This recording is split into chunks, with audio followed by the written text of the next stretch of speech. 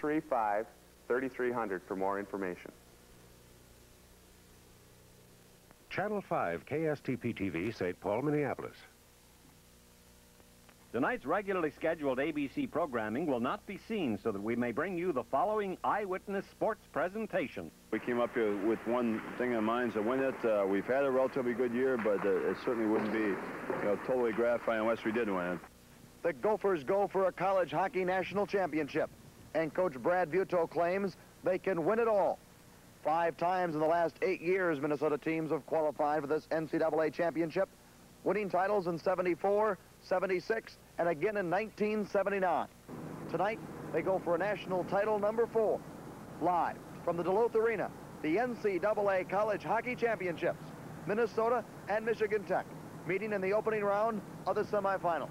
Hello again, everybody. I'm Rob Lear, reporting from the Twin Port city of Duluth, where tonight Minnesota and Michigan Tech will do battle, with tonight's winner moving on to Saturday night's championship.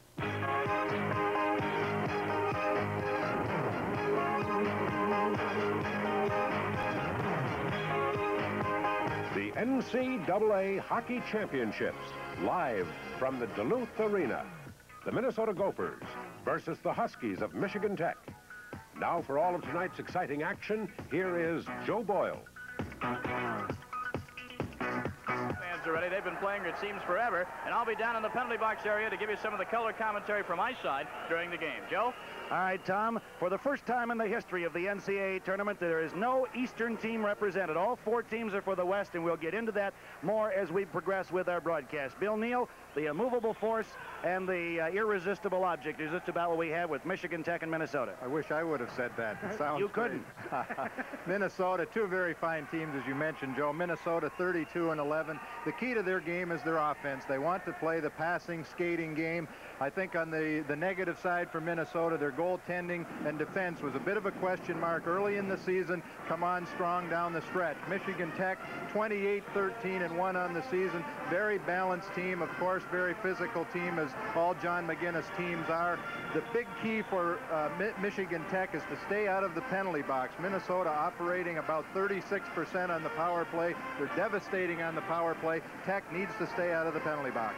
Okay, very quickly, Bill, the rink. It's an unknown quantity, and for Minnesota could be a problem. Well, it gives guys like us something to talk about. 20 feet shorter than the rink at Williams Arena in Minneapolis, so this could cause problems for Minnesota. It appears that it would play into the hand of Michigan Tech with their physical game, but anything can happen in this kind of a tournament, and I think it's execution and goaltending that'll be the key. Well, only time will tell. We'll find out. And Tom Mees will be back with a closer look at the teams and some of the players involved when we return to the Duluth Arena for the beginning of Game 1 of the 1981 NCAA Division I Ice Hockey Championship.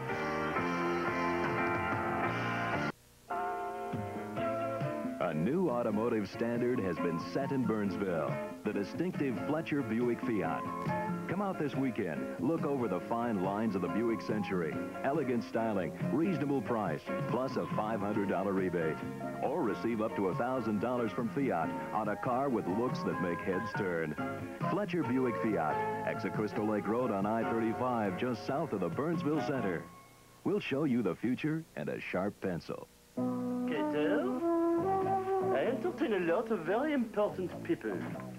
So I want to make a good impression without a lot of cleaning up. Let's ourselves great tasting Schmidt in Big Mirth barrel bottles. Schmidt Big Mirth is in a glass by itself. Cater?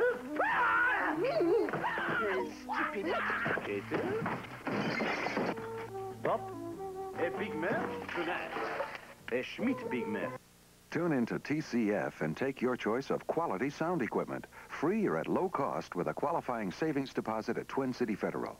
Sound equipment for the family room, a summer cottage, the beach or boat, a handsome selection of radios, recorders, mini TV sets, beautiful stereo systems too, even clock radios to wake you up. Tune into a TCF savings account and tune into fine sound equipment. Nothing like little brothers. Obviously, when a hockey team makes it this far to the Final Four of NCAA Division I, they have several quality hockey players, but we here at ESPN have picked out 3 players we'd like you folks around the nation to watch tonight. First of all, for the Minnesota Golden Gophers, their left winger, Captain Steve Olseth, the 3rd leading scorer in Minnesota Golden Gopher hockey history, 200 points all told on his career, and Olseth was the WCHA scoring champion this past season. An interesting story there. He turned down a partial scholarship 4 years ago at Wisconsin so he could become a walk-on and play at his home University of Minnesota. Then there's the team of Neal and Aaron Broten. Neal Broten gets all the publicity from playing on the Olympic team last year, but his brother Aaron, what a find he is for Brad Butow. A sophomore, he had 25 power play goals this year for the Gophers. 9 goals during the season were game winners. Watch Aaron Broten, number 10, on the power play. The last line of defense for Brad Butow's Minnesota Golden Gophers will tonight be Paul Butters. He's one of a tandem of sophomore goaltenders of Butters and Jimmy Chetland. Now, Paul Butters will start against Michigan Tech. There you see his goals against average of 3.61 in 19 games, slightly better than the team goals against average of 3.89. His counterpart for Michigan Tech University is an interesting story because he's one of the few seniors in this tournament. Frank Preber had 20 wins this year, an amazing goals against average of 3.11. He's the stopper, and he's also undefeated in playoff competition with a record of 6-0. Another fellow to look out for Michigan Tech is Tim Waters, a defenseman wearing number 5. He was a member of the Canadian Olympic team a little bit more than a year ago. He is a defenseman, but keep in mind he can score. He already has 10 points so far in playoff competition. Another fellow to watch out for the Michigan Tech Huskies is Rick Boehm. He's from the little town of Allen, Saskatchewan. Boehm is one of the most valuable players on this Husky team for head coach John McGinnis, and he can score too. He's a fast skater. He's been the leading scorer the last 3 seasons for the Michigan Tech Huskies. So there you have a capsule look at what we believe to be the key players tonight for Minnesota and Michigan Tech. The arena here in Duluth is filling up fast. The excitement is building, and we'll be right back with more hockey action live from the Duluth Arena in Duluth, Minnesota on ESPN in just a moment.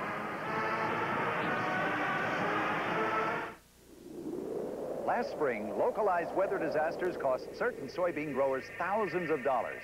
It didn't rain in time to make a lot of rain-activated herbicides work. These growers were out the price of the herbicides, and some got lower yields to boot.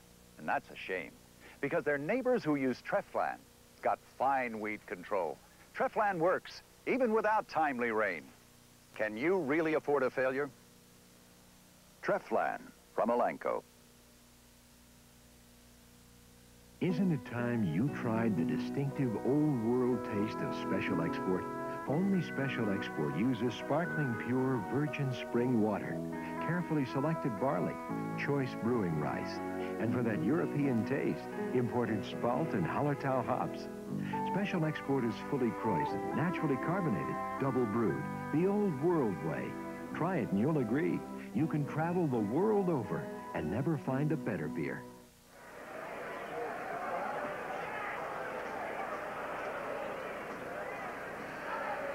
Back here at the Duluth Arena in Duluth, Minnesota, Joe Boyle along with Bill Neal and Tom Mees. We are just about ready to get underway with our game between Michigan Tech and the University of Minnesota. Let's take a closer look at some of the players that will be involved in this game. You've already met a few, but we'd like to have you meet the coaches and their players now. And first of all, from the University of Minnesota, let's talk to Coach Brad Butow and have him talk to tell you a little bit about his players for us.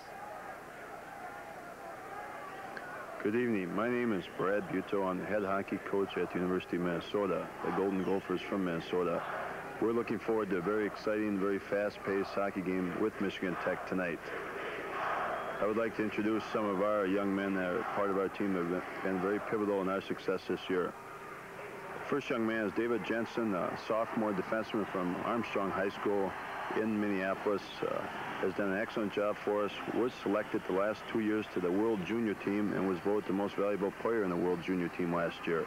Next young man is Michael Kanoki, our co-captain on our team, has been a great hockey player for us.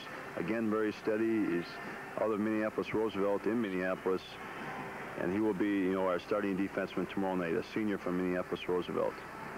Kevin Hartzell is the next young man out of St. Paul, Minnesota. Attended Washington High School in St. Paul. A junior right wing, playing with the Minnesota Gophers. He is on our top line, has played 2 years of junior hockey, and has been with us for 3 years. Neal Broten is a sophomore center iceman on our team. Is recovering from an elbow injury and will be able to play tonight. That we're very fortunate and very pleased about that. Was an All-American for us this year as a center iceman. Played on the U.S. Olympic team last year in a very exciting gold medal winning. And was also voted as the most prestigious award, the Hobie Baker Award, as the top collegiate hockey player in the United States this year. Steve Alseth is our other co-captain out of St. Paul, out of Kellogg High School, a senior left wing. Steve has been a 4-year regular for us, was our Rookie of the Year 3 years ago, was also an All-American this year, and has been a key, very pivotal, played a very pivotal part in our success this year. Some of the Golden Gophers of the University of Minnesota, 32-11-0 on the year, the #1 rated team in the country. Well, they'll be taking on the Huskies of Michigan Tech University. We had the chance to line some of the Huskies up and have Coach John McInnes introduce them for us. John? I'm John McInnes, coach of the Michigan Tech Huskies, and we're looking forward to the game tonight with Minnesota. We have a great rivalry going, and we're looking forward to an excellent contest. At this time, I'd like to introduce my players. First coming up here is our left winger, our starting left winger, Al Mikulich. An excellent skater, drives well off the wing, good all-around hockey player, and has scored very well recently for us.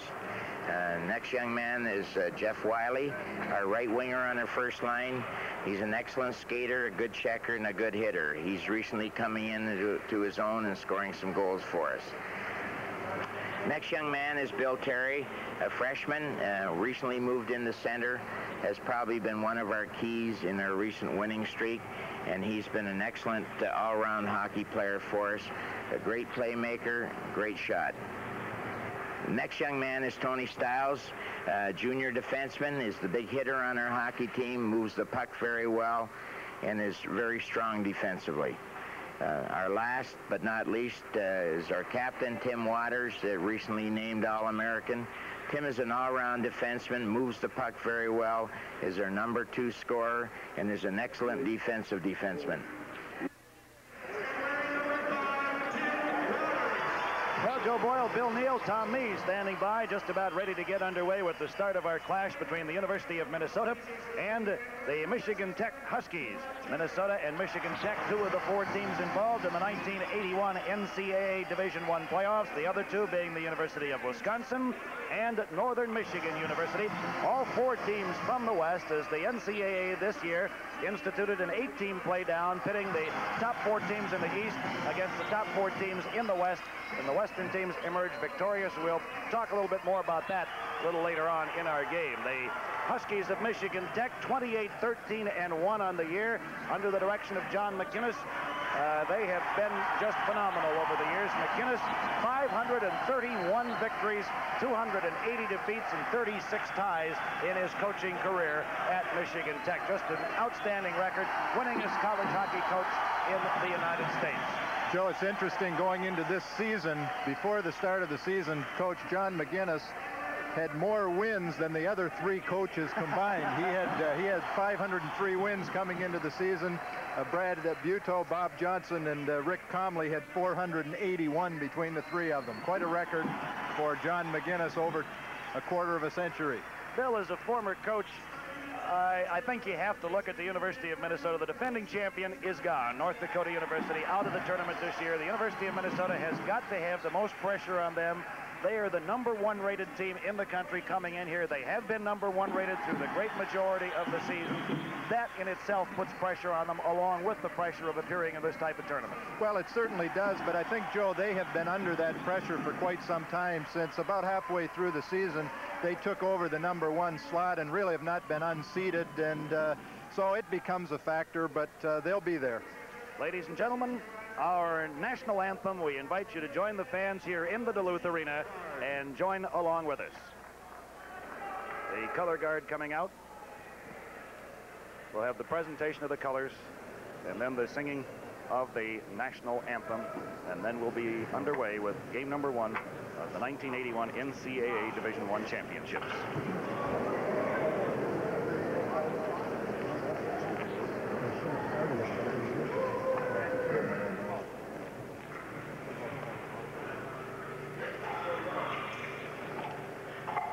Will you now please join Al Downs in singing our national anthem?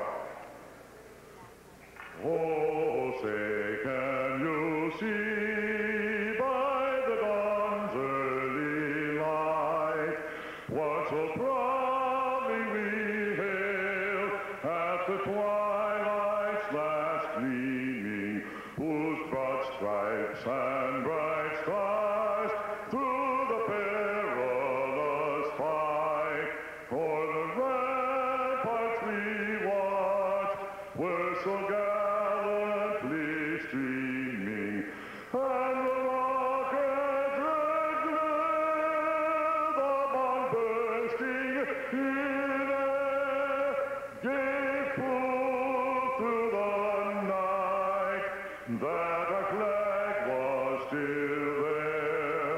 Oh, say does that star-spangled banner yet wave o'er the land of the free and the home of the brave. Well, the singing of our national anthem signifies we're just about ready to get underway. The officials for our game tonight. Referee will be Charlie Holden of the ECAC, the assistant referee Dennis Parrish of the CCHA, and the linesman Steve Dowling of the ECAC. There you see them lined up there. Bill Neal, let's quickly check those goaltenders again for these two clubs. Now, Joe, as Tom Mees mentioned earlier, two very fine goaltenders for the University of Minnesota. Number 35, Paul Butters, 14-5-0 on the season, 3.61 goals against average. Came on very strong the latter part of the season, played very solidly in the playoffs. For the Michigan Tech Huskies, number 1, Frank Krieber, 5'11", 160-pound senior from Houghton, Michigan, 25-1 on the season, a very fine 3.11 goals against average. Has been in between the pipes for the Huskies the last 18 games in a row, has won 15 of those, and the last 9 in a row, so he has played extremely well down the stretch as well. Well, as those of you who are watching in color can tell, as the Gophers file back to their bench, Brad Butow, the head coach there, 32-11-0, the Gophers record this year. The University of Minnesota dressed in the white shirts with gold trim. They have white numerals on them on the arms and the dark numerals on the back. They wear gold helmets. And Michigan Tech, under the direction of John McInnes, right there you see John's team's record this year, 28-13-1. The Huskies dressed in yellow with the black breezers. They have white numerals and white lettering on their uniforms. Minnesota will be moving left to right on your screen, and Michigan Tech right to left. And Bill will point out here that in this game and all of these games, they use the NCAA rule with no red line, as opposed to the WCHA rule that we have seen from time to time using the red line. We are underway, and the opening face-off controlled by the Huskies of Michigan Tech, but it's picked up and swept right back into the Huskies zone by Minnesota. Huskies with it in their own zone, picked off now by Mikulich. Mikulich back of his own net, trapped along the boards. The puck cleared out to center ice, and taking a pretty solid hit for his efforts was Bill Terry. And Bill, we talked about the idea of maybe using the pass off the boards. We did not anticipate these all-Western teams going to it, but it looked right there like Michigan Tech might decide to utilize it a little bit. Well, they may, and I think it probably would be to their advantage more so than Minnesota's to use it, because they do not have quite the speed, and they like to use the physical game. If they can get the puck in the offensive zone, use the body and forecheck, it would be to their advantage. Face off to the right of Frank Krieber, the Husky goaltender. Back to pick up the puck is Tim Waters. Waters checked back at the goal. Good job of checking by Bugstead. They tie it up along the boards, and we'll have a face-off coming up. Face-off will be in the Tech zone. There's a good look at Mike Kanoki, co-captain from Minneapolis. He's a senior, drafted the Minnesota North Stars. Just recently named to the Western All-Star team along with teammate Steve Ulseth. Very fine defenseman. Face off to Krieber's left this time, controlled by no one as yet along the near boards. Heel after it. Now moving in for Minnesota is Doshin. He couldn't come up with it. Bugstead goes in, but Krieber covers up the puck. We'll have a face-off coming up. We are just 33 seconds into the first period of play. We have had no score as yet. A lot of action so far in the Michigan Tech end. Joe, this line of Teal, Bugstead, and Doshin has really come on as a very fine checking line for Minnesota, and not surprising to see them start the hockey game. Well, they're out there against Bill Terry and his line. Terry with 22 goals, so you get the idea that that's exactly what Coach Brad Butow is looking for out of this line in this game here tonight. Teal quickly in along the boards, trying to center the puck, but down on top of it to smother the play go the Huskies, and we'll have a face-off coming up. Wiley ended up on top of the puck, and the sophomore from Ladysmith, British Columbia, stops play right there. So yet another face-off coming up, and we have had 4 of them so far in the early going, Bill, and they have all, outside of the opener, been in the Tech zone. Well, I think that goes along with the early game jitters, Joe. The players are, of course, very tight, and you tend to get more whistles in that kind of a situation. A few of the Minnesota players, very few, but a few, have been here before. They were the NCAA Division I champions in 1979.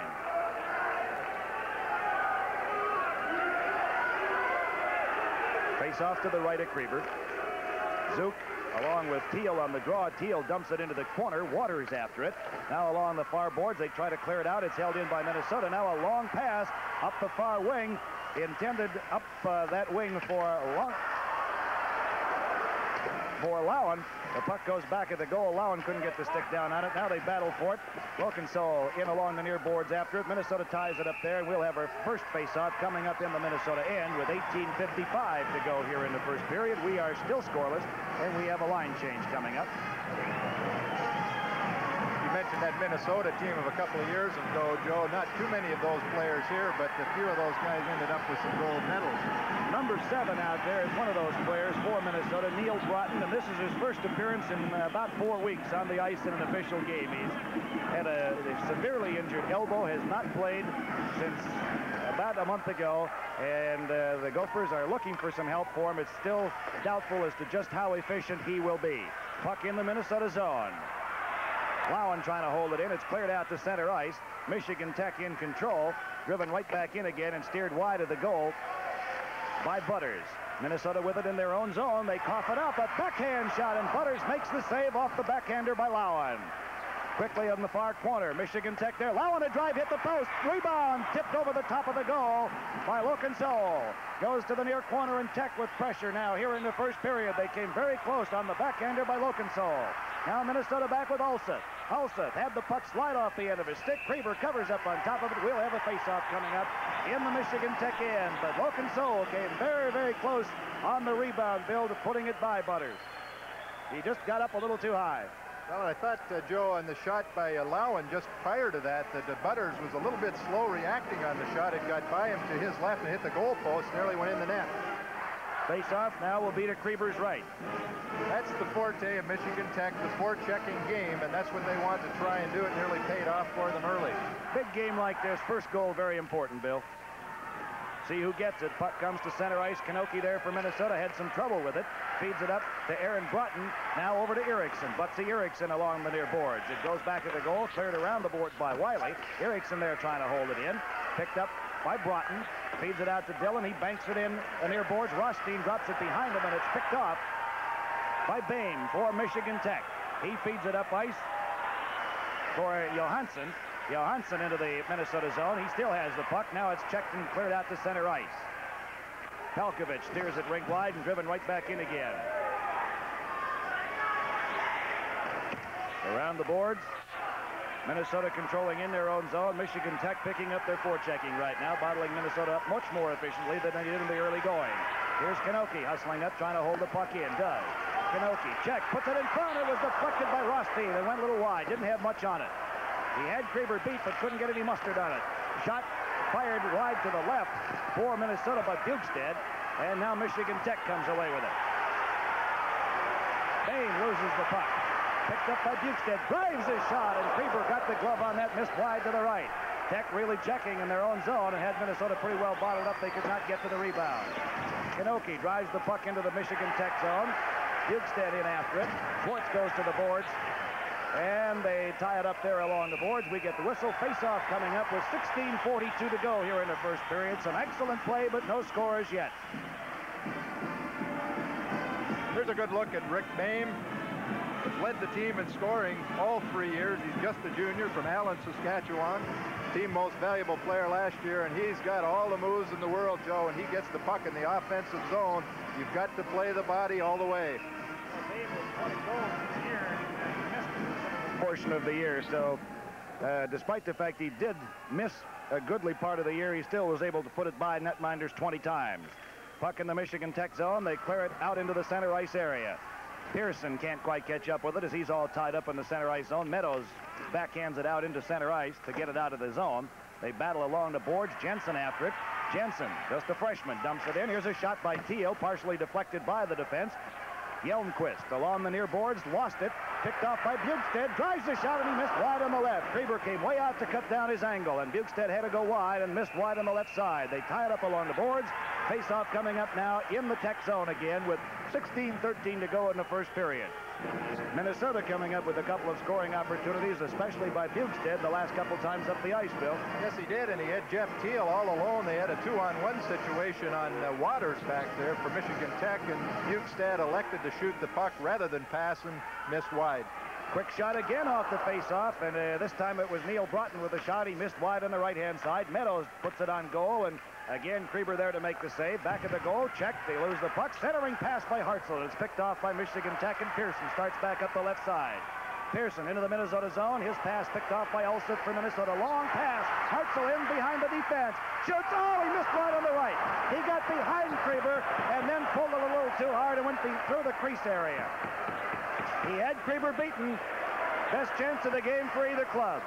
Now Michigan Tech back. Long pass, and we had the offside call. There will be no goal on that shot. Close call right there. Good move by Hartzell, and he had his man beaten.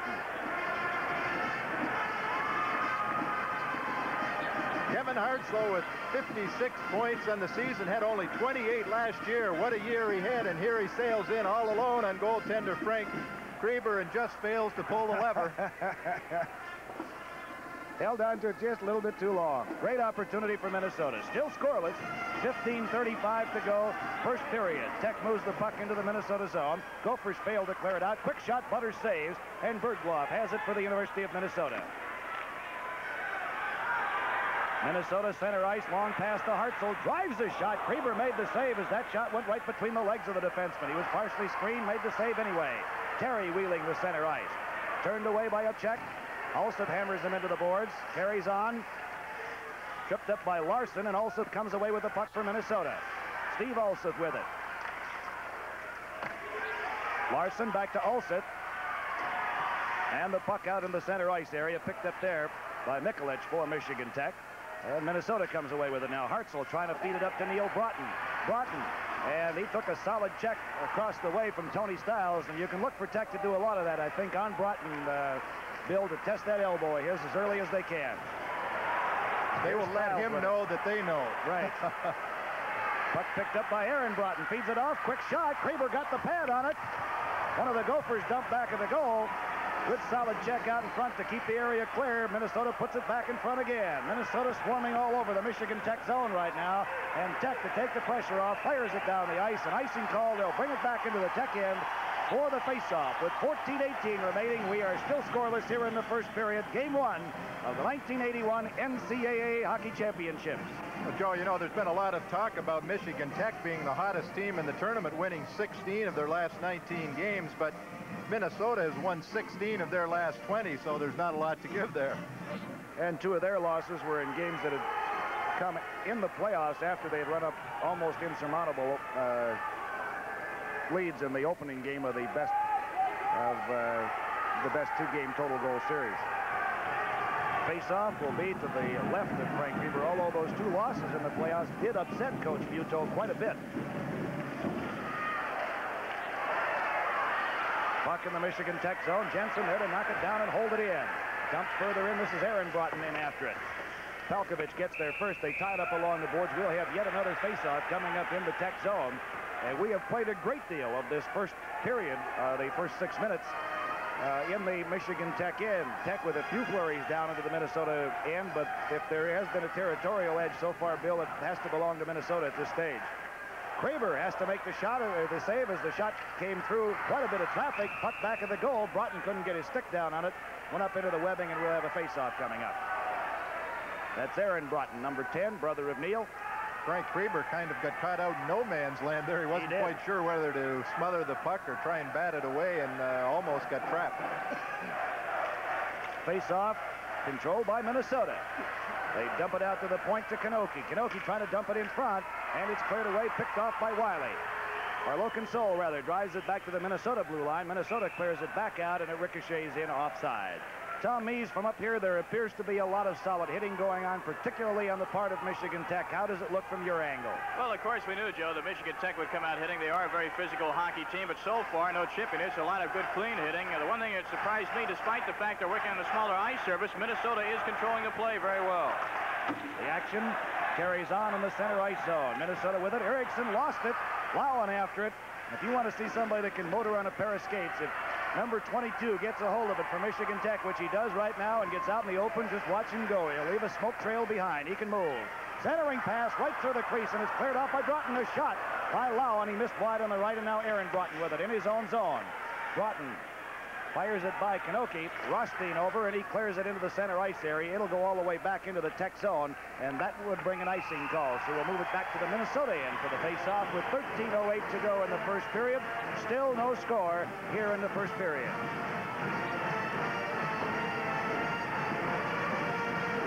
There's a good job by number 10, Aaron Broten, back helping out the goaltender, back where a center should be in a defensive role, covering up the slot area, covering up in front of the net.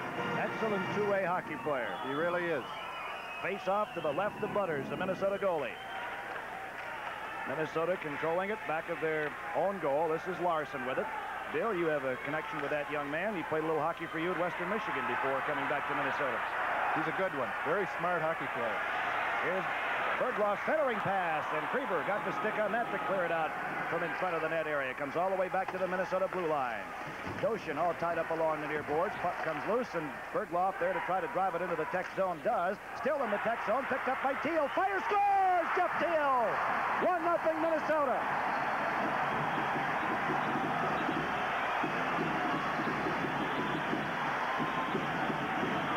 Don't know whether they'll give an assist on it or not. One of the Michigan Tech players has touched it. We'll wait and see. Time of the goal will be 7:23.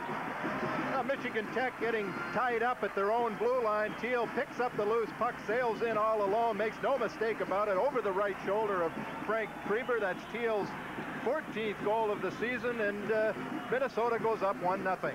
So the first goal of the game belongs to the University of Minnesota. We'll see how important that first goal is. Minnesota leads it 1-0. Puck in the Minnesota zone. We'll pick up the assists as soon as we get them for you. Now Tech right back. Centering pass knocked down out front by Larson. The young man we were just talking about did a good job defensively right there. Unassisted goal for Jeff Teal at 7:23. So no assists on Teal's goal, and Minnesota leads it 1-0 on the goal by Jeff Teal. Long pass at center ice. Now Tech moving back to the attack as Johansson comes into the Minnesota zone. Has the puck cleared back out to center ice. And again, Minnesota with it in the center ice area. Hartzell. Over for Meadows. Hartzell there to hold it in. Here, Neal Broten couldn't catch up with it. Hartzell does, however. Hartzell tried to dump it in front, and we have our first penalty of the game coming up. It will go against Michigan Tech, a tripping call. So Minnesota will go to the power play. Wait on the yellow. Well, as we mentioned in the open, Joe, the one thing Michigan Tech did not want to do was spend a lot of time in the penalty box. This is their first penalty. Coming to number 28, defenseman David Jensen. Minnesota on the season operating 36% on the power play. Anything over about 28% is considered very good. So 36% is just outstanding. As here's a look at the penalty right there. No mistake about it. Good call by the official. So Minnesota now on the power play. Penalty to Peterson rather than Jensen. The opposite number 28. So Minnesota on the power play, and as Bill points out, they have a very proficient one. Here's Kanoki over on the right point. Kanoki with it. Minnesota on the power play. 5-on-4 situation. Olsa drops it back for Aaron Broten. Back out now for Kanoki at the right point. Kanoki fakes the shot. With the return pass, dumps it on the far side. Erickson couldn't get the shot off. Has it back out front for Neal Broten. Fires. Loose puck in front. Krieber, they score! On the rebound. Minnesota leads it 2-0. I believe Butsy Erickson got the goal. May have been Alseth. We'll see. Time of the goal will be 8:32. I think it is, Joe. Steve Alseth. Minnesota moves the puck very well in the power play. The initial shot and the deflection, and there you see Steve Alseth, Johnny on the spot, parked right outside the Michigan Tech crease. Wide open net. All he had to do is simply flip the puck into the open net. His 41st goal of the season on the power play. Minnesota goes on top 2-0. 8:42, the time of the goal by Alseth. We'll get the assist for you momentarily. Minnesota leads it 2-0 here in the first period. Puck again back into the Tech zone, and again Minnesota continues to maintain that territorial edge. They have been in the Tech zone throughout most of the first period of play, and we have played just about 8 minutes of it right now. Actually over 8 minutes of it. Puck in the center ice area. Puck back into the Minnesota end.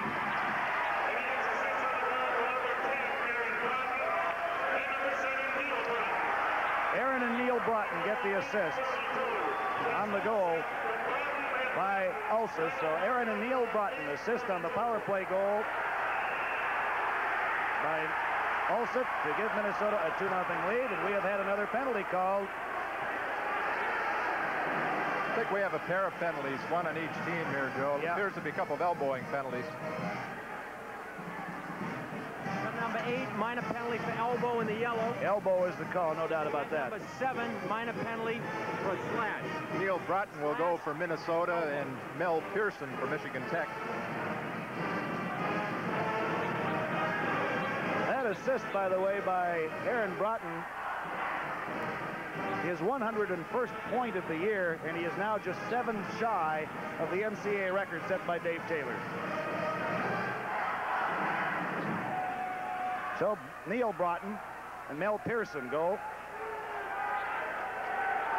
for elbowing. Both teams a player short. So neither team operating shorthanded at this stage, just a 4-on-4 situation. Both for elbowing. 9:30 the time of the penalty. Here's Tech busting up the middle. Stiles, loose puck. Butters pokes it aside, and at the same time is jammed back into the crease area, right into the net.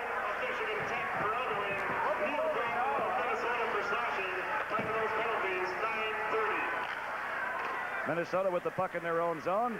Aaron Broten back after it. Both teams with 4 skaters now for the next minute and 25 seconds. Minnesota having a little problem now getting the puck out of their end. They tip it by. Aaron Broten with the move. Picks it up. He has Alseth on the far side. Got it to him. Shoots. Oh, and Creamer with a big save. Frank Creamer with a great save on Steve Alseth, who came sliding in, took the pass from Aaron Broten, and appeared to have a dead-sense goal, but Creamer cut him off and made the save. 9:33 remaining in the first period. 1 minute remaining in the penalty times to both Pearson and Broten. Minnesota leading 2-0 here in the first game of the NCAA playoffs. That was just a tremendous save, Joe, by Creamer. Alseth was right there, wide open net. Tremendous save. Puck is passed behind Doshin, picked off by Palkovich, and he feeds it in to Lokensohl. Lokensohl trying to put it in front. Backhand shot goes through the crease. Karams to the far side. Picked up over there by O'Connor. O'Connor puts it in front, but Bergloff there to pick it off for Minnesota. This is Bob Bergloff. O'Connor after it. Checked by Dosham. Michigan Tech comes away with it. Here's Lowen. Mike Lowen. Lokensohl, a drive, and Butters kicks that out of there. O'Connor holds it in at the right point. Goes back to the goal. Larson with it. We have a penalty coming up. This one will go against Minnesota. I believe a tripping call. So Minnesota will now operate shorthanded. 4-on-3 for 12 seconds, then 5-on-4. Minnesota with their lone power play opportunity, scoring. Michigan Tech now with an opportunity. They will go 4-on-3 on the season, 53 of 232 opportunities, operating at 23%, so they have not been nearly as proficient on the power play as Minnesota, but they will get the power play opportunity right here. Minnesota in a penalty killing role, done a very good job on the season, killing off at a 76% efficiency. I'll get it yet. 11:18, the time of the penalty to Larson of Minnesota, who goes for tripping.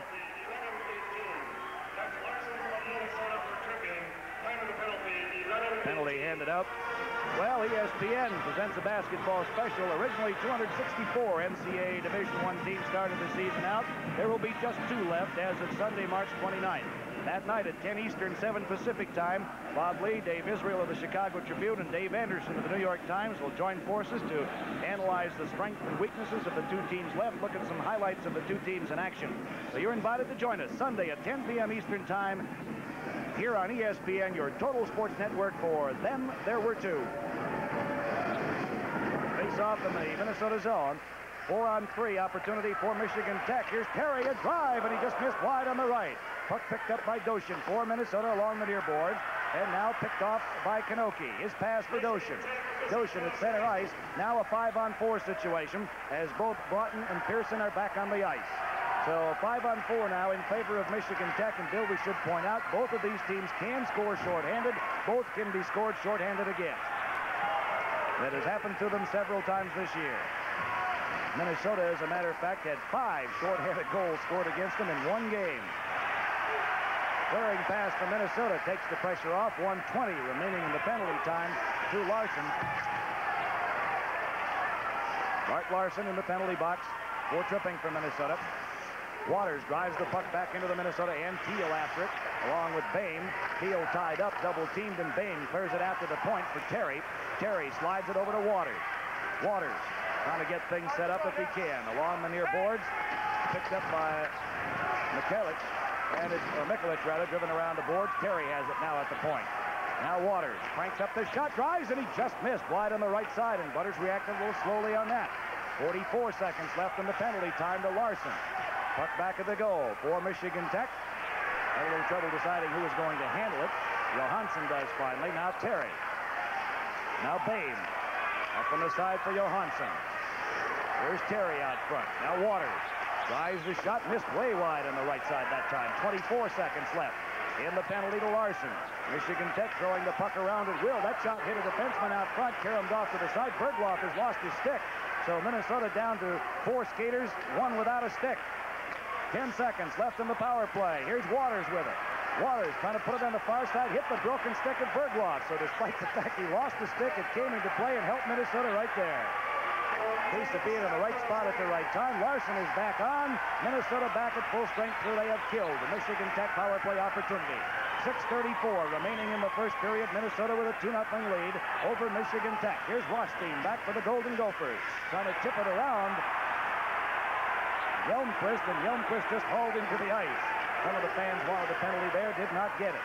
Jensen trying to hold it in, cannot. Puck comes loose, Rothstein after it. Rothstein, one of a family of several athletes who have played hockey in the WCHA for various schools, and he's another of a long line, all from the Grand Rapids, Minnesota area. Puck at the Michigan Tech blue line. They drive it down into the Minnesota end as the puck fired down by Peterson. Back at the goal, Meadows steers it around on the far boards for Rothstein. Rothstein trying to get by Lowen, does. Feeds it up to Aaron Broten. Broten trying to dump it behind for Rothstein, and he is hammered into the board. Peterson really throwing his weight around now. Here's Erickson moving in, fake the shot, dumps it in front, and it's picked off by Peterson and cleared out to center ice. Now Meadows with it, drives it right back into the Tech zone. 5:30 remaining in the first period. Minnesota leads it 2-0. Bill, the tempo seems to have slowed down just a wee bit. Well, I think it has, Joe. Michigan Tech just unable to get any flow to their play. Minnesota completely dominating at this point of the game. It is early, however, and hockey a strange game. Momentum can change instantly. Neal Broten in the Tech zone. Check from behind by Peterson. Taken into the board, still has the puck, still has it, feeds Meadows. Meadows couldn't get the shot off. He came roaring up the pipe, couldn't get the shot off. Still has it come off out to center ice. Minnesota has to get back on side. Picked off. Here's Zook. Runs into a check by Meadows and loses the puck. Long pass up the right wing for Neal Broten. Broten, a real magician with the puck, but remember, he's been out of action for an extended period of time. Neal Broten with it. Got by one man, still has it. Got by another, still has it. Feeds it off to Hartzell, and he got the shot off. They put it in front, and Tech comes away with it. Great job by Broten. Reber there to make the save. Puck into the Minnesota zone. Butters way out of the goal and just clears it away from O'Connor. Puck dumped back of the net. Pearson trying to center it. Pelkovich in, sends it along the far side. Centering pass picked off by Minnesota's Hartzell, and he heads back the other way. 4:10 remaining in the first period. Drop pass for Kanoki. Back for Hartzell. Shoots, and he missed wide to the left. Reber may have gotten the stick on it. Minnesota controlling the puck in the Tech zone, really moving around almost at will. Michigan Tech with it. They bank it off the boards. important, Bill, for Michigan Tech to get the next goal in this game. Well, it really is. The way Minnesota can score, they do not want to fall too far behind, and they are not an offensive team. So if they get behind 3-0, it'll be a long climb back for them. Palkovich with the puck. Rink wide pass. Back for Palkovich up the left side. Got it up for Terry. He's checked and it offside. Results, Tom Mees down at ice level. The Michigan Tech attack, as Bill Neal points out, unable to get going at this juncture. We understand that we have lost the video portion of our broadcast, so we will attempt to keep you posted as to what's going on audio-wise until we get our picture back. We ask you to please bear with us. We will bring you a radio broadcast until we regain the use of our video facilities, so just bear with us, please. We expect to have the picture restored momentarily. The puck into the Michigan Tech zone. Krieber leaves it back at the goal, picked up there by Waters. Waters starts back up the center of the ice, feeds a right-wing pass up the far side for Wiley. He's cut off by Jensen. Teal picks up the puck and tried to clear it back out to the center ice area, but in the process put it up over the boards into the crowd, and we'll have a face-off coming up now in the Minnesota end with 3:20 remaining here in the first period. Minnesota out in front 2-0 on goals by Teal at 7:23 unassisted, and by Olsen from the Broten brothers at 8:42. It appears that Minnesota is controlling the game and the tempo at this stage at any rate, with 3:20 remaining here in the first period. Face-off will come to the left of netminder Paul Butters, the sophomore from Rochester, Minnesota. Draw control by Tech. Quick shot. Skitters wide to the right of the net. In the Minnesota zone. Mikulich after it. Mikulich comes away with it for Michigan Tech. Feeds it on the far side. Jensen battling with Mikulich, and Jensen comes away with it. Now Teal had it and lost it to Terry. Terry for Michigan Tech. Terry back at the goal, trying to put it out front. Does. A shot hits traffic and caroms away from the side. Terry along the far board. Hugstead trying to steal it. Terry controlling the puck very well for Michigan Tech right now. Wiley puts it back out front for Stiles. And it's picked off along the near side by Mikulich. Mikulich put it right to the crease. They score! Wide open was Bill Terry. Mikulich with the pass.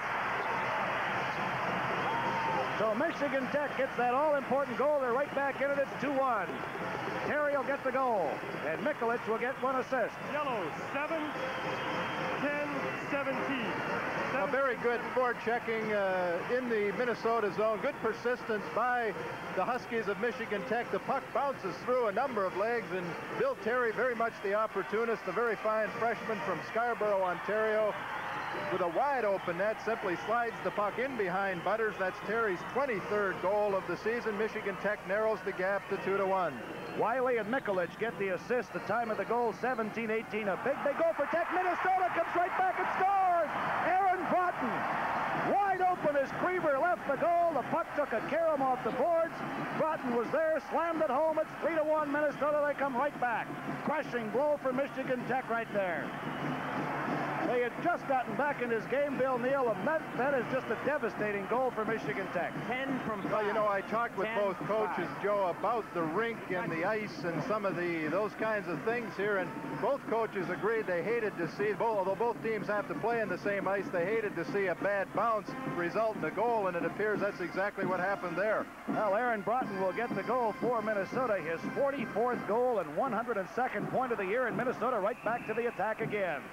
The time of that goal, 17:25, just 7 seconds after Terry had gotten Michigan Tech on the boards. Aaron Broten boosts Minnesota's lead back to 2 goals. There it is. You can see Krieber out of the net, and Joe, even you could have scored that one, I think. I'd have to agree with you. For the first time this year, I might have made that one. Well, 2:34 remaining in the first period, 3-1, and you take them when you can get them, and they'll take that one. I'm sure that may be one of the easier of 102 points that Broten has collected this year.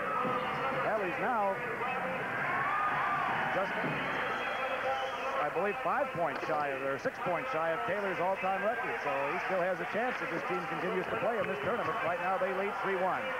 2:23 remaining here in the first period. Aaron Broten with the goal for Minnesota, and Broten with a defensive play right there to clear the puck away from the side. And back out to Minnesota's or to the center zone, picked off by Stiles for Michigan Tech. Schwartz dumps it into the Minnesota zone where it's pulled right back out again, and Tech has it.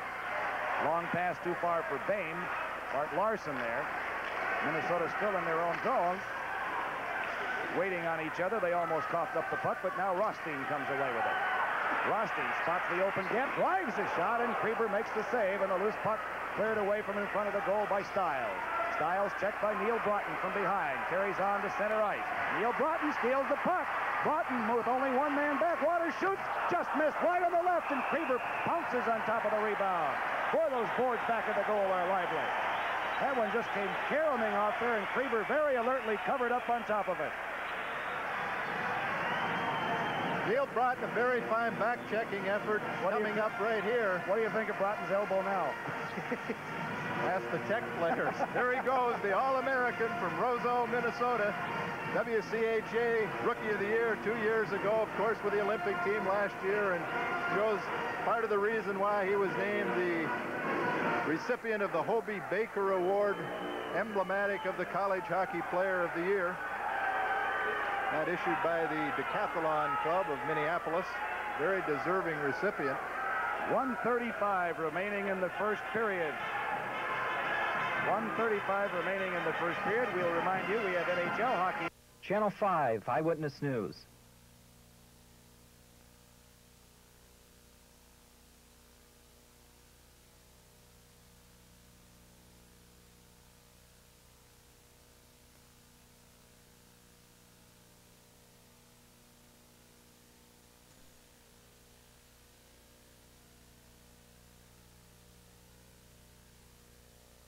So to game one of the 1981 NCAA Division I Hockey Championships. Defending champion, the University of North Dakota, eliminated. They are no longer in contention. So we are down to 4, and we have a delayed call coming up. Neal Broten down on the ice. Lost his helmet.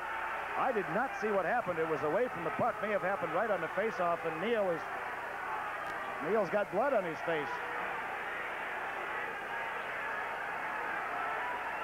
This is not... There's the shot at the blue line. But that's not what took Broten out. Broten has blood all over his face. I don't think that's the penalty. No, I don't think so. It appears that he has a cut beside his left eye. It'll be a 5-minute major, I think, Joe. Well, we'll see who's going to go for Michigan Tech. Waters, I believe. Well, Waters coming over to find out. 28 yellow. He's the team captain. 5 minutes for high sticking. High stick. 5-minute major penalty. Now, this could really be devastating to Michigan Tech. Minnesota. Well, Bill, as a coach, I've got to ask you the question right here. The blood makes it automatic, right? Yes, it does. Okay. Clear that up from earlier in the season. All right. All right. So Michigan Tech, already down 3-1, will operate shorthanded as Don Peterson draws his second penalty. He goes for high sticking. Peterson playing in place of number 24, Jeff Johnston, who has a knee injury. Johnston, the team's outstanding defenseman last year, and very fine defenseman for Michigan Tech, and they are really missing him right now. And Skip Peterson, the victim of a couple of very costly penalties. The first one resulted in a Minnesota goal on the power play, that by Steve Ulseth. And now he goes into the penalty box for a 5-minute major penalty. Of course, in a major penalty, should Minnesota score, he does not return to the ice until the 5-minute penalty is over. So they could theoretically score as many goals as they could get in that period of time. And a minor penalty, of course, 2-minute minor penalty. If the opposition scores on the power play, the player returns to the ice. So Minnesota will be on the power play for 5 minutes right now, unless they should draw a penalty of their own, of course, which would cut into the power time. There's your power play conversion in the game thus far. 1 for 1 for Minnesota and 0 for 1 for the Huskies of Michigan Tech. As Bill pointed out earlier, Minnesota's power play operates at 36, let's see, is it 36%, Bill? 36%, 36.3%.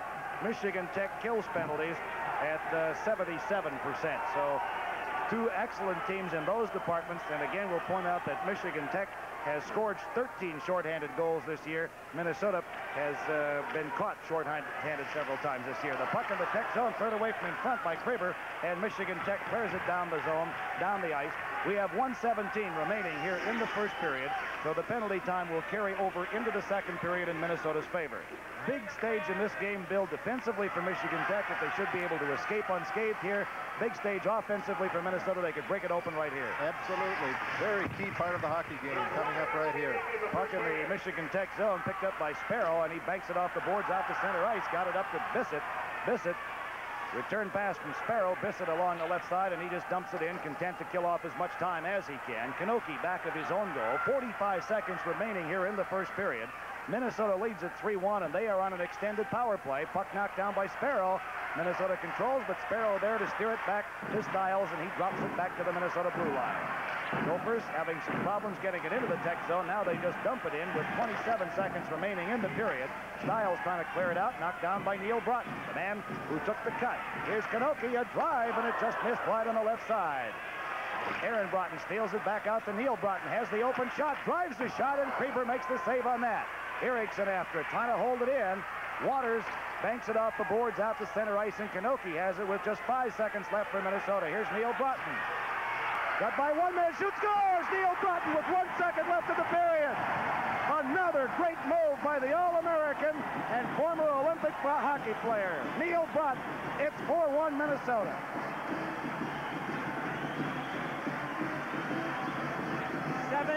Would you think this young man had not played in the last 10 hockey games? What a move. 1 second remaining in the first period. 17th goal of the season for Neal Broten. Minnesota leads it 4-1. Another power play goal. What a move and an excellent shot. No chance for Kraber. Good, solid wrist shot. That elbow was evidently causing him no trouble at all. He got a lot of mustard on that shot. The time runs out as the puck is dropped. And that will do it for the first period. We will point out here that the penalty time remaining 3 minutes and 31 seconds on Don Peterson will carry into the second period. So despite the fact Minnesota has picked up another power play goal, that power play will continue into the second period. The scoring very quickly in that first period for Minnesota. Teal at 7:23, 1-0 Minnesota.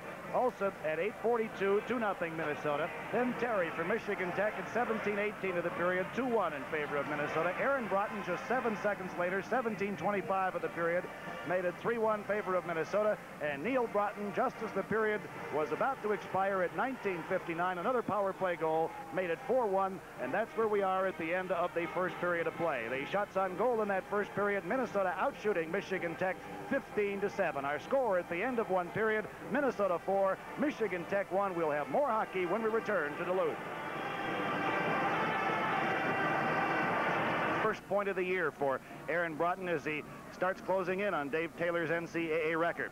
Well, Minnesota with a 2-0 lead appeared to be in command of the game, but Michigan Tech, never a team to give up, and they got back in this hockey game and appeared to be ready to make a real fight of it as they got on the board for the very first time, a little bit over halfway through the first period of play, and they made a game of it at that stage, making the score 2-1, and that's the way it went in the first period. Minnesota coming up with that last goal on the power play by Neal Broten just moments, or actually just 1 second before the end of the period, and that made it 4-1 at that stage, and 3 minutes 31 seconds remain in the penalty to Peterson, who went for slashing in the first period of play. So Minnesota will be on the power play when we start the second period, and we're just about ready to do so. About 3:31 remaining in the Michigan Tech penalty. Of course, Peterson will not return should Minnesota score again. They have already scored once on the power play, their second power play goal of the game. So it's very critical here for Michigan Tech to kill off the time and get out of this just trailing by 3 goals. So Minnesota on the power play for another 3 minutes and 14 seconds as we are underway with the second period of play. Minnesota now moving right to left on your screen, and Tech left to right. So the puck now in the Minnesota zone, despite the fact Minnesota on the power play. Tech controlling it. Stiles comes away with it. Remember, Minnesota has been vulnerable shorthanded this year, and we have a penalty coming up on Minnesota now. And this will even things up for all but 54 seconds of the remaining penalty time on Peterson. So a big, big break right there for the Huskies of Michigan Tech, Bill. Yeah, Mike Kanoki, the 5 in the white, minor penalty, high co-captain for stick. the University of Minnesota, second on the team in penalties with 82, and he now has 84. The holding penalty right there on Stiles behind the net. Good job by Tony Stiles, and Kanoki ties him up and will serve 2 minutes, and that is a big break, as you mentioned, Joe, for Michigan Tech. 37 seconds, the time of the high sticking penalty on Kanoki. So the two teams with 4 skaters apiece for the next 2 minutes, and then Minnesota will go back on the power play for 54 seconds. But that certainly has to bring a sigh of relief to the Michigan Tech bench, because operating for an extended period of time shorthanded can really be a taxing thing on a hockey team. Not only just the fact that you have that potential for the goal, but the fact that it wears on your penalty killing so very much as the game progresses. So a 4-on-4 situation, Minnesota with the puck and Olsen. Or Hartzell, rather. Feeds it to Teal. Teal gets by one man, puts it in front, hit the goal post, they score! Hartzell on the follow-up, tipped it just wide at Krieber. The puck lay there, and he just tipped it in. It is 5-1 Minnesota. And Hartzell gets the goal. Teal will get 1 assist. Kevin Hartzell with his 27th goal of the season.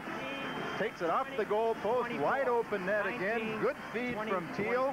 Teal has been seeing a lot of ice time of late in penalty killing roles. This time 4-on-4, but a nifty pass through to Kevin Hartzell.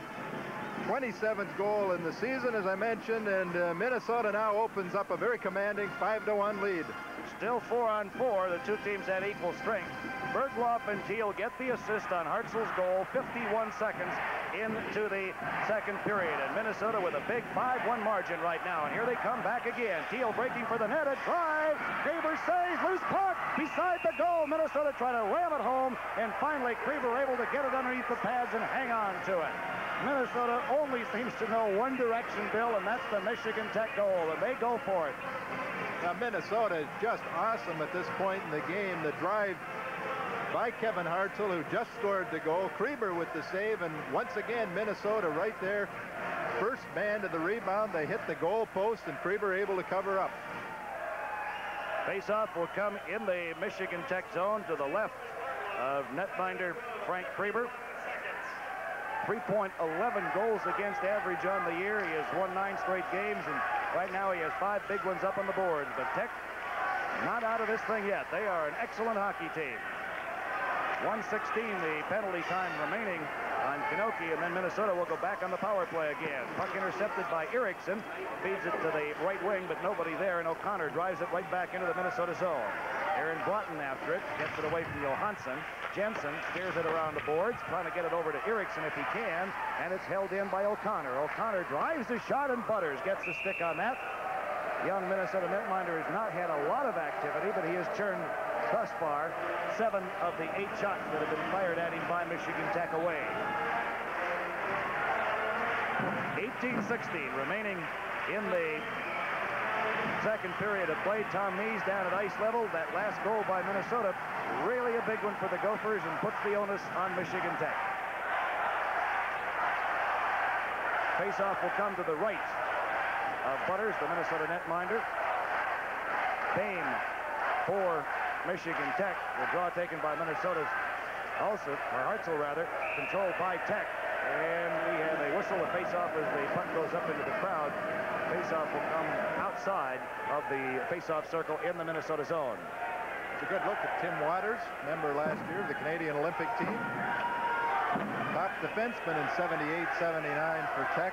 Has 2 goals and 13 assists in his last 8 games, and they could really use some offense from him right here. 45 seconds remaining in Kanoki's penalty time, and then Minnesota goes back on the power play. Bergloff comes away with the puck for Minnesota, has it slide off the end of his stick, held in by Waters, but Jensen there to cover up for Minnesota. Puck cleared out to center ice, picked up by Teal. Teal with it, and he is turned away by Yelmquist, and it's cleared out to center ice. One of the Michigan Tech players went down, kept looking back for a penalty. That was Johansson, and was very surprised when the whistle didn't blow, and quickly got back to his feet. Preber stops the puck beside the goal. Waters checked from behind by Teal. He goes down, and we're going to get a penalty on Minnesota. So Tech gets what they want finally, and Teal will go to the penalty box for tripping. So for a minute, well, let's see. Let's figure this out. There is 9 seconds remaining in the penalty time to on the white, number 20. And 1:03 remaining in Peterson's penalty time. So for the next 9 seconds, Michigan Tech will have a power play advantage. Then the situation will even up because of this penalty right here. Not much question about that one. Teal for tripping at 2:28 of the period. It's his 19th penalty of the season for Jeff Teal. Well, let's see. Michigan Tech with the power play for 9 seconds, then 4 skaters apiece for a... I'll figure this out eventually, for 54 seconds, and then Michigan Tech will go back on the power play again at that stage. So a very short penalty or power play coming up, 4-on-3 for Michigan Tech, and then even Steven for 54 seconds after that, and then Tech goes back on the power play. We need a computer up here to figure these things out. Puck in the Minnesota zone. They are operating shorthanded and clear the puck down the ice. Penalty time has expired now on Kanoki, so Minnesota with 4 skaters and Michigan Tech with 4 skaters at this juncture. In 45 seconds, Michigan Tech will go on the power play. But remember, as we pointed out earlier, Minnesota has been scored on shorthanded this year, as has Michigan Tech. So both teams are vulnerable in that situation. Now here's Lowen. Lowen, a Minnesotan himself, playing against the team representing his home state. Dumps it into the Minnesota board, takes Bergloff to the boards. Hartzell came away with it, checked out front, and it's cleared to center ice by Aaron Broten. In 15 seconds, Michigan Tech will go on the power play. They'll have it for just under a minute. Puck tipped into the Minnesota zone. Bergloff and Lowen in pursuit. Bergloff steers it away from Lowen. Hjelmquist there to try to hold it in, but it's cleared out to center ice by Aaron Broten. Zook trying to drive it in, cannot, and Waters knocks it down at his own blue line. Now Michigan Tech on the power play as Peterson is back on the ice. So the penalty time on Peterson has expired. Michigan Tech on the power play 5-on-4. Kanoki coughs up the puck. They put it in front. Wilkinsole with a shot, and it's picked up now by Lowen. Lowen for Michigan Tech trying to put it in front. Turned away, goes to the far corner. 30 seconds remaining in the Michigan Tech power play. Zook misfired, tried to get it over on the near side to Wilkinsole, and it's dumped back of the goal now. Kanoki after it. Kanoki checked into the boards. They tie it up. We'll have a face-off coming up with 15:52 remaining in the second period and 20 seconds remaining in Teal's penalty time.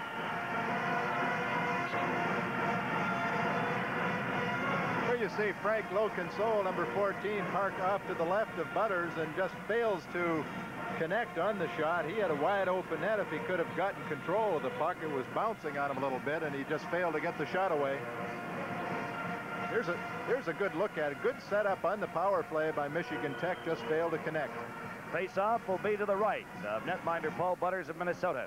And Ulster clears it out to center ice. Tech will have to get back on side. 15 seconds remaining in the Michigan Tech power play, and again, Minnesota clears it out of the zone. Picked up, well, Ulster overskated the puck. Terry, headmans, gets it up to Johansson. Johansson up the right wing, drop pass for Boehm. Boehm on his backhand, shovels it out front, knocked down behind the goal by Jensen. And finally, Minnesota comes away with it. Minnesota is back at full strength, and Olsen beats his way around Nikolic. Drops it off in front, a shot, and Preber steers that off to the side as Teal got the shot off. Teal with the puck. Teal tries to take the shot. It's deflected by a stick, comes to the near boards. Goshen goes in along the boards for Minnesota, along with Johansson. Now Waters comes away with it. Steers it over for Terry. 15 minutes remaining in the second period. Minnesota comfortably in front at this juncture, 5-1. Winner, of course, will advance to the championship game of the 1981 NCAA hockey tournament. So the one thing in favor of course, Minnesota well ahead, but for Michigan Tech, there is enough time. If they can start a comeback, of course, they've got to get them one goal at a time, but if they could narrow that gap to a couple of goals by the end of this period and maintain some momentum going into the third period, they would have a shot at it. It's a long haul to come back at this point, but they are not out of the game. John McInnes trying to win another NCAA title. Michigan Tech has won it in 62, 65, 70, and 75. Minnesota in 74, 76, and 79. So the two teams have been the route before as Butter covers up on top of that puck to stop play. They have both been this distance before, and strangely enough, Bill, the last 3 times these teams have met in the NCAA, it was for the NCAA championship. And Michigan Tech finally getting some offense together, and Butters tested a little bit right here, but not too much problem, able to cover up with the face-off to his left. Took a pretty good stick up around the facial area, too. 14:51 remaining in the second period. Minnesota up 5-1 over the Huskies of Michigan Tech. Stiles steers it over on the far side. A quick shot. Pelkovich goes back at the goal. Loose puck beside the goal. It comes right out in front. Minnesota there to pick it off. Still in the Minnesota zone. Stiles holds it in. Now picked off by Jensen. Off the boards to center ice. Knocked down by Pelkovich, and he steers it up the right side for Pearson. Pearson drives it back into the Minnesota zone. Pearson puts it in front, and he has really had some big goals for Michigan Tech during his career, Bill. We've seen a couple of them in that Great Lakes tournament for the Huskies. Terwilliger. Headmans, gets it up to Larson. And loose puck in front. Jensen shoots. Kraber saves. Great save by Kraber on the backhander by Jensen as he slid by the front of the goal. Puck back at the net. They battle for it. Stiles there. Terwilliger takes it away from him. Now it goes back at the goal up on top of the webbing, and we'll have a face-off coming up. Terwilliger getting his stick up along with Bissett. We'll have a face-off coming up. There's Captain Crunch, Tony Stiles, the junior from Carstairs, Alberta. 5'11", 200-pounder.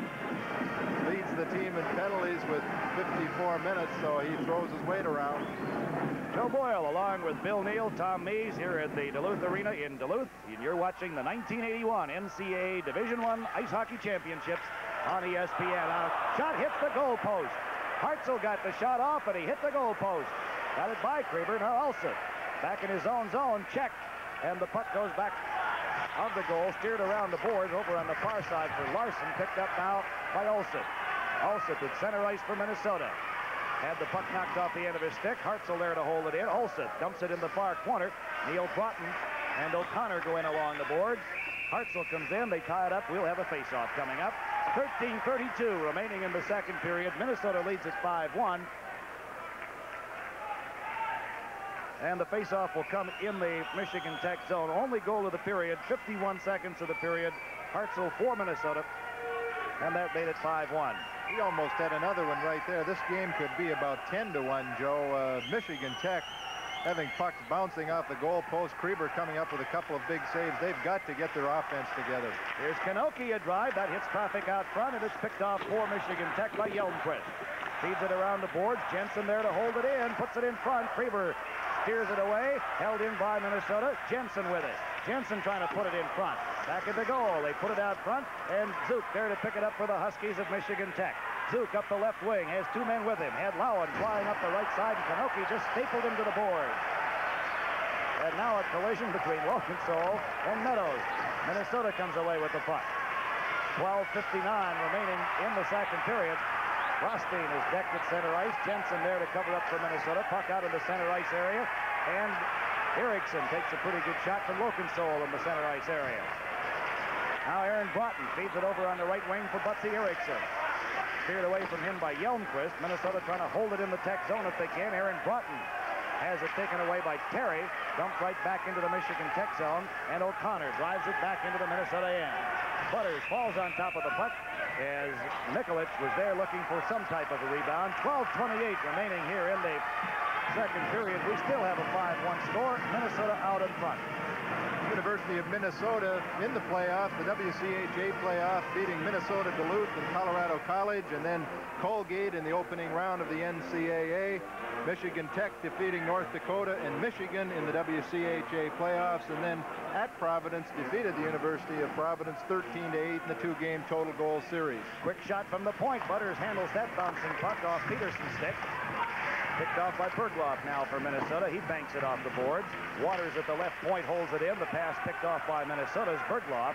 And he starts it up the left side to Bukestad. Bukestad gets by one man, drops it out to Bergloff, drives the shot high over the top of the goal, comes to the near boards. Larson trying to put it in front for Doshin. Quick shot by Bukestad. That's knocked down in front, and Krieber sprawls out, hauls in the rebound, and hangs on to it with 12 minutes remaining in the period. Well, these teams have been here before, as we pointed out. Bill, 10th trip for Michigan Tech.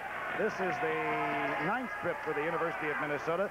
And both are used to being in at the finish, because Tech has been in the final 7 out of their 9 times here, and Minnesota 7 out of the 8 times they have been here. One of them will not be in the finals after this one, and the way Michigan Tech is playing, although I shouldn't get down too much on them. I think it's simply the fact Minnesota is playing so well that they are just not allowing Michigan Tech to do much of anything. Krieber keeping them in the hockey game right now. Face off to Krieber's right, comes out to Jensen, trying to put it in front for Hartzell. Pass was behind him. Hartzell steers it out to the point. Meadows drives the shot, and Krieber got a pad on that. Ricochets to the near corner. Picked up by Wiley. Wiley trying to muscle his way along the boards, and Jensen there to drive it right back of the goal again. Waters checked by Hartzell. Now Mikulich checked out of the play. Mikulich carries on for Tech. Moves it to center ice. Minnesota blue line drops it off for Terry. That's broken up by Broten. Cleared out to center ice. Hartzell. Over for Ulseth. Ulseth looking for a man to pass to. Taken into the boards by Peterson. They bring it back out to the point to Jensen. He drives the shot. Stolen away by Broten. Puts it in front, and there to pick it up is Mikulich for Michigan Tech. Now Terry up the right wing for Tech. Trying to find somebody to pass to. Nobody there. He's taken up along the boards. And the puck held in by Wiley. Tried to put it out front. Does. It's cleared away. Now Tech holding it in. Tech starting to pick up their forechecking in the Minnesota zone. And a long run for that one. And we're going to have a penalty handed out against Michigan Tech. I believe it'll be Wiley that'll go. And not too much doubt about that one, Bill. He came from a long way off and got those elbows up in the air pretty high. Yellow number 10. Here comes Jeff Wiley, the sophomore from British Columbia, and watch the shot right here on Mike Meadows. Meadows goes down in a heap. The official's arm goes up in the air, and Wiley will serve a 2-minute minor penalty for either elbowing or charging. Elbowing is the call. It appears, Bill, that a little bit of frustration beginning to set in now at Tech as they've taken a few runs at some of the Minnesota players. Well, that's their game, the physical game. Right. But it appears that they're a little frustrated right now. Yeah, I think they are. They have not been able to catch Minnesota to hit them, and when they have, they've sat in the penalty box, and Minnesota's turned it around on them and scored goals. So just about everything Tech has tried to do has gone against them so far. Paul Butters, the Minnesota netminder, making some equipment adjustments. The penalty on Wiley for elbowing at 9:08. Minnesota back on the power play again. They have 2 power play goals in this game. Face off in the center ice area, controlled by Minnesota. Neal Broten.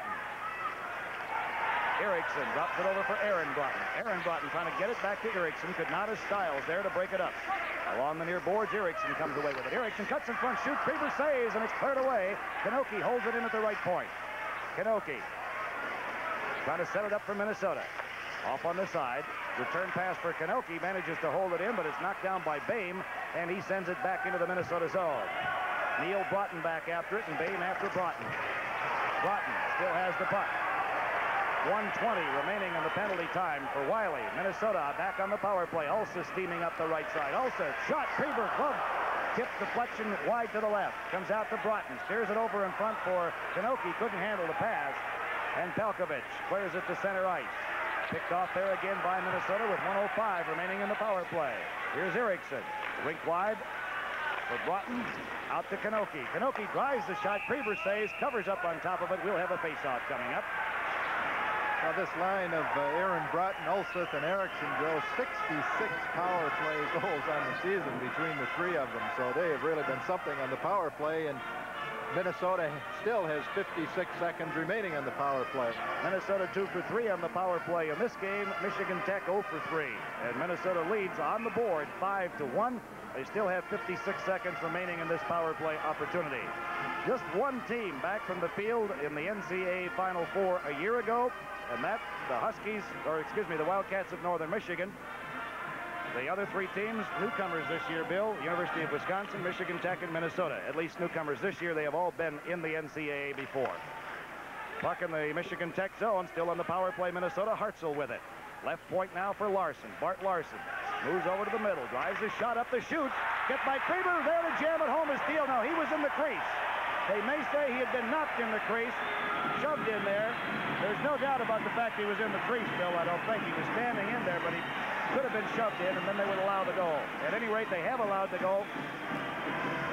Well, the thing is, Joe, he can go into the crease after the puck, and I think that's what happened. Right, there he is, right there. The puck slid behind Krieber. Teal was standing just off of the crease, skated into the crease, and picked up the loose puck. Here's a good shot of it, isolated on Teal, number 20. There's the puck going behind Krieber. Teal skates into the crease, picks up the loose puck, and scores. Perfectly legal. And Jeff Teal with his second goal of the game, 14th on the season, and this lead is very quickly becoming insurmountable. 6-1 for Minnesota. Third power play goal for Minnesota. You're right. The puck was in the area when he went in after it. Teal gets the goal, 10:25. Hartzell and Bart Larson get the assist. Second period, second goal of the period for Minnesota. They lead it now 6-1. Puck in the Minnesota zone, and Minnesota comes away with it. Minnesota very comfortably in front, 5-1, and I don't think anybody really anticipated this margin in this type of a game.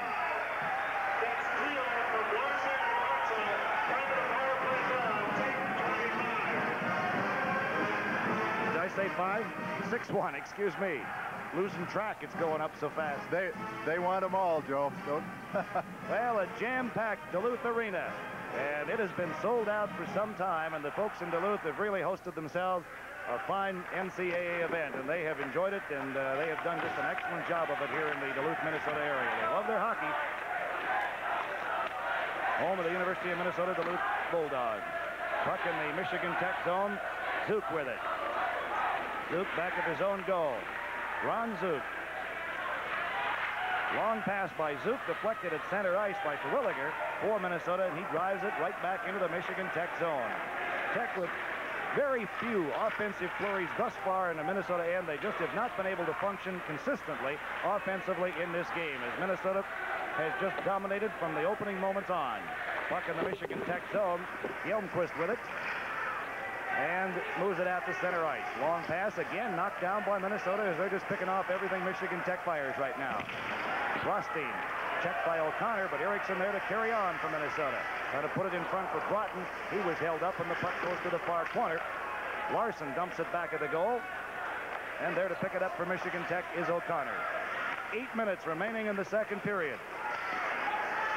Only goals of the period scored by Minnesota. Erickson trying to put it in front. It's cleared away, and Zook comes away with it for the Huskies of Michigan Tech. Checked at center ice. He goes down. This is Bart Larson for Minnesota. Michigan Tech on a line change. Puck driven into the Michigan Tech end. That brings an icing call. They'll move it back down into the Minnesota zone for the faceoff with 7:43 remaining here in the second period of play. WCT Tennis comes your way from Milan, Italy here on ESPN. The semifinals Monday, March 30th at 8 Eastern Time, 5 Pacific. The finals on Tuesday, March 31st, 4 p.m. Eastern Time and 1 p.m. Pacific. Roscoe Tanner, Don McEnroe, and others all here on your Total Sports Network. At Eyewitness News, we're in touch with news, weather, and sports. For complete, comprehensive, and up-to-the-minute news.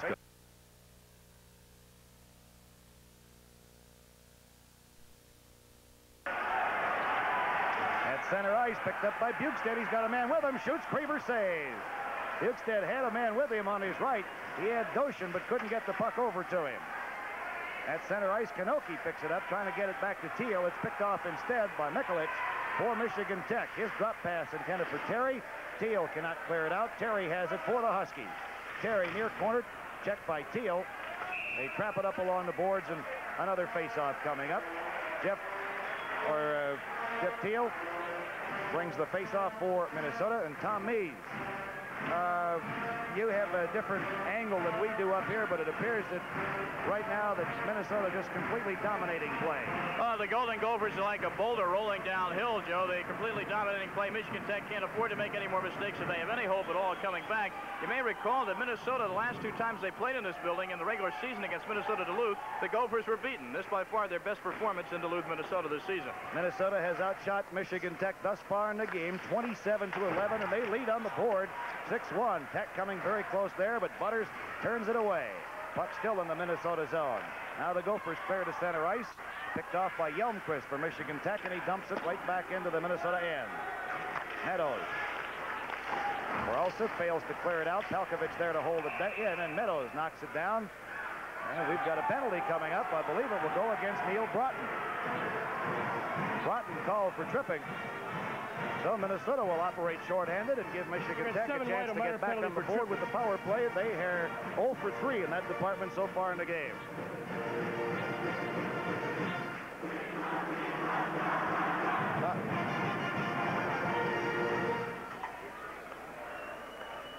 Here's the look at the penalty coming up to Neal Broten. He doesn't do too many things wrong, but there's a little skate trip right there, and he will serve 2 minutes. For Minnesota, give Michigan Tech an opportunity on the power play, and they very badly need a goal right here if they have any hope whatsoever of getting back in the hockey game. They need to score here and get a couple more before the period's over. 5th penalty of the game on Minnesota. 4th power play opportunity for Michigan Tech. As I said, they are 0 for 3 in power plays thus far in the game. Waters with it, drops it off on the side, and it's cleared away. Good defensive play by Kanoki as he took it right off the end of the stick of Paroki Johansson. In the center ice area, Minnesota controlling it. Kanoki with it, off the boards, into the Tech zone, and Terry has to go pick it up for the Huskies. He's turned back by Brad Doshin.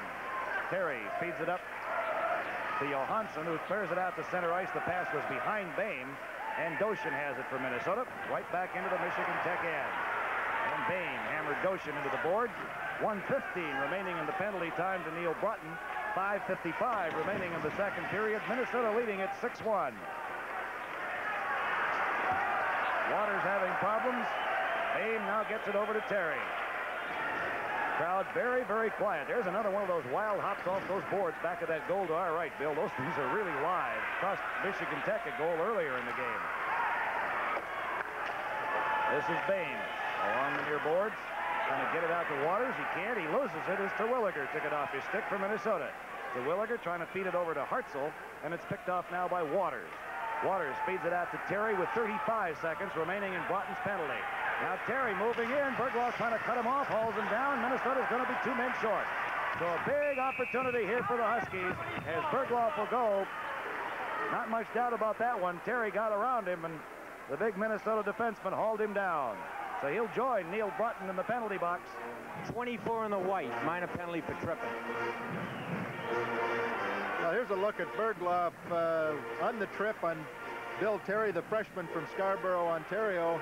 Again, no question about it. Very well officiated game, and Michigan Tech will have a 2-man advantage. Bill Terry, just a freshman, as I mentioned, Coach John McInnes feels that he is perhaps the best freshman in the WCHA this season.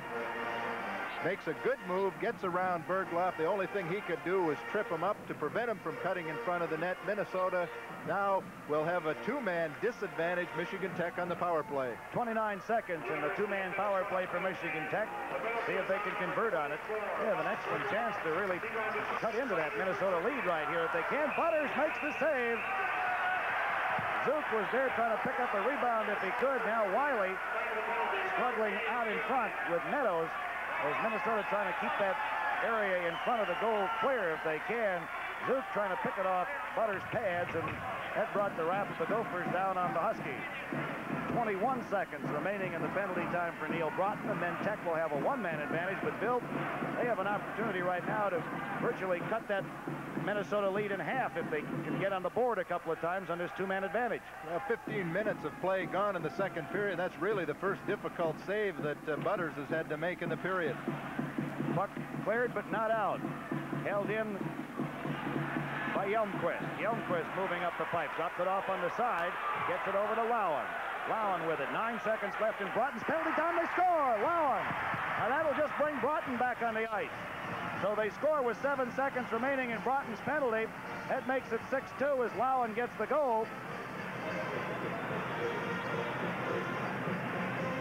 Mike Lowen, the sophomore from Medina, Minnesota, I think he scores the goal. He had a teammate right down there close, but I think the shot got cleanly by Butters. We'll wait for the official scoring on it. If it was Lowen, it was his 24th goal of the season. It is a power play goal. It just brings the one Minnesota player back, so they will still be shorthanded for 1 minute and 38 seconds. As you mentioned, Joe, another goal here in the power play would cut that 6-1 lead. Now 6-2 would cut it in half and perhaps give Michigan Tech the momentum they need to get back in the hockey game. Lowen from Lokensol and Yelmquist at 15-12 of the period. And it is now a 6-2 game, a power play goal, first in 4 attempts for Michigan Tech. And they remain on that power play as Bergloff still has another 1 minute and 38 seconds remaining in the penalty situation. But now it's a 5-on-4 situation instead of a 5-on-3 power play for Michigan Tech. Now the Huskies back at center ice. Here's Lokensol trying to go around Meadows. Lokensol turning on the afterburners. Couldn't get clear. His pass knocked down, and again, Minnesota picks it right off the stick of one of the Husky players and clears it down the ice, and Goshen did the job this time for Minnesota. At center ice, Minnesota again intercepts, and this time Jeff Teal drives it back into the Husky zone. Just a minute remaining in Bergloff's penalty time.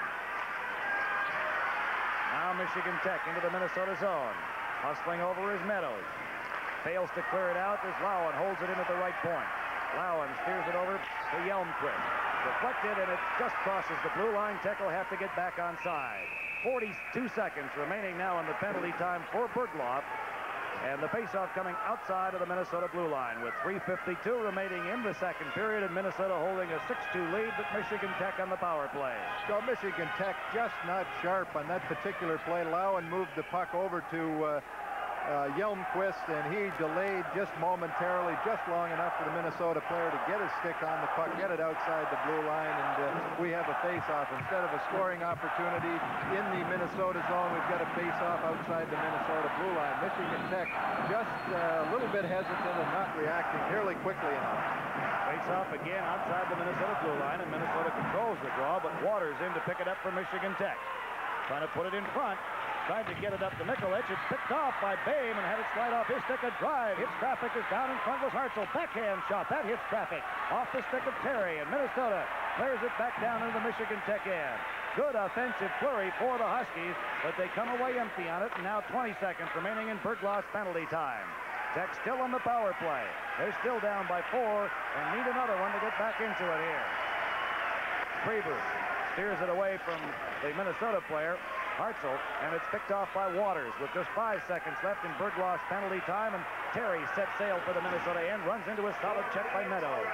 Aaron Broten back to pick up the puck. He'll kill it if he can. As Bergloff's penalty time expires, Minnesota is back at full strength, so they give up 1 goal on a 2-man short situation and then skate off the rest of the Michigan Tech power play. 3:06 remaining in the period. Minnesota leads at 6-2. Very intelligent play by Aaron Broten, Joe, number 10, in the corner, tied up the puck, took the face-offs, paid for it, took a couple of good shots from the Tech players, but that's what makes a good hockey player, a guy that'll go in the corner and will take his shots and still come out for the face-off, tied the puck up, did his job. Tickets at a premium here in Duluth area. The 3 games of the championship round have been sold out for several months. And a lot of folks looking for tickets. And we have a jam-packed full house here in Duluth for this one. Minnesota against Michigan Tech. Same will be true for the second game of the series. And you'll see all of the action right here on ESPN. Larson in his own zone for Minnesota got away from Pearson. Clears it, but not out as it's held in by Palkovich. Puts it towards goal, and Butters comes right between 2 players, picks it off and hangs on to it, and then has time to exchange a few pleasantries with Ward Sparrow of the Huskies. 2:45 remaining in the second period. Art Larson should have cleared the puck out of the zone. Did not get the puck out, and Butters has to come up with a pretty good save. The puck was up high, but very often the puck will bounce off the goaltender in that situation.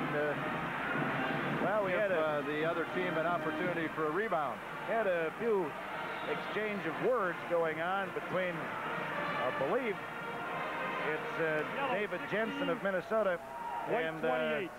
Jim Bissett 2 minutes each for of slashes. Michigan Tech. They have both gone maybe unsportsmanlike contact. They were both yapping over there on the side of the face-off circle. We'll see what the officials call. Slashing, okay? They were going at each other. Bissett for Michigan Tech and Larson for Minnesota. Both go. And both teams will operate with 4 skaters at the present time. So both gone for the next 2 minutes. And neither team operating shorthanded, just a 4-on-4 situation. Puck in the Minnesota zone. Larson goes in along with Oakensole. Pearson comes in, picks it out, and Butters puts that off the end of Pearson's stick. Now back at the goal is Sparrow trying to jam it home. Erickson there to cover up for Minnesota. And now Aaron Broten slides it out to center ice. Palkovich has it. Steers it over for Mel Pearson. Pearson on the left side for Palkovich. Bergloff back to try to cut him off. Palkovich puts it in front. Butsy Erickson there. And he starts Aaron Broten up the right side. Broten waiting for help to arrive. Dumps it in for Erickson. Erickson has nobody to pass to. Erickson for Aaron Broten a little too far. And it's picked off now by Stiles. Stiles with it for Michigan Tech. 1:45 remaining in the period. 57 seconds remaining in the penalty times to Bissett and Larson. Stiles with it for the Huskies of Tech. They're down by 4. Time running out here in the second period. Alseth picks up the loose puck for Minnesota. Trying to slide it to the man coming down the chute. That was Neal Broten, but it's picked off instead by Lokensall. Now Larson for Minnesota drives the shot, and Krieber kicks that out of there. Palkovich checked from behind by Neal Broten. Palkovich and Broten. Palkovich lost his stick. Broten comes away with it. Dumps it out front for Alseth. Couldn't control it. Neal Broten has it. And has it knocked away by Lowen. Bart Larson now for Minnesota. Larson feeds it over to Alseth. Alseth banned on the shot. He is dumped. Going to have a penalty to Stiles. And I guess you'd have to call that a good penalty, Bill, if there is such a thing, because Alseth had gotten behind Stiles, and he just pulled his legs right out from underneath him. Well, Bart Larson with Yellow, a good feed to Alseth, and Stiles drags him down from behind the official right there. Stiles leads the team in penalties, and will tack on a couple more to that statistic right here. There's a good look at it. Hooking the call. 19:01 the time. Not so sure that was a penalty. I think he knocked him a little bit from the side, and also went off balance and spun around from behind and made it look more like a penalty than it really was. But in any case, Stiles will serve a 2-minute penalty, and not exactly what Michigan Tech needs at this point. Well, we'll give Stiles 2 in the penalty box and give Alseth an 8 on the dive, all right? Or Not bad. 6.2. Let's give him that, all right? Puck along to their boards, and Tech clears it out to center ice. They drive it back into the Minnesota end. This is Mike Kanoki with it. 47 seconds remaining in the period. Minnesota on the power play now. 4-on-3. Now make it 5-on-4 as Bissett and Larson come back on the ice for their teams respectively. Aaron Broten back at the goal for Alseth. Back for Aaron Broten. Far corner. Broten slides it out to brother Neal. 30 seconds left in the period. Neal Broten the drive. Alseth backhand shot. Krieber glove save. Brings the whistle. Face-off coming up with 26 seconds remaining in the period. The face-off will be to the right of Frank Krieber. 1:27 the penalty time remaining, and Stiles hooking infraction. So if Minnesota does not score in the remaining 26 seconds of the period, they will be on the power play for 1:01 of the third period. Draw controlled by Minnesota. They slide it out to Neal Broten. Far side, they go to Kanoki with it. Kanoki fakes the shot. Dumped it behind Alseth. Elmquist failed to clear it out. Kanoki holds it in. Alseth trying to put it in front. Aaron Broten couldn't get the stick on it. It's cleared down the ice by O'Connor for Michigan Tech. Just 7 seconds left in the period, and that should kill off the remaining time. Long pass for Alseth, too far. O'Connor clears to center. Buzzer sounds, and that is the end of the second period, with Minnesota holding a 6-2 lead very quickly. The scoring for Minnesota. Hartzell at 51 seconds of the period to boost the margin to 5-1. Minnesota made it 6-1 on a power play goal by Teal at 10:25 of the period. Lowen made it 6-2 for Michigan Tech with a power play goal at 15:12 of the period. Minnesota outshooting Michigan Tech in that period 15-7, same margin they had in the first period. So it's 30-14 for the game in favor of Minnesota. In shot 6-2 on the scoreboard at the end of the second period. We'll have more hockey when we return to the Duluth Arena.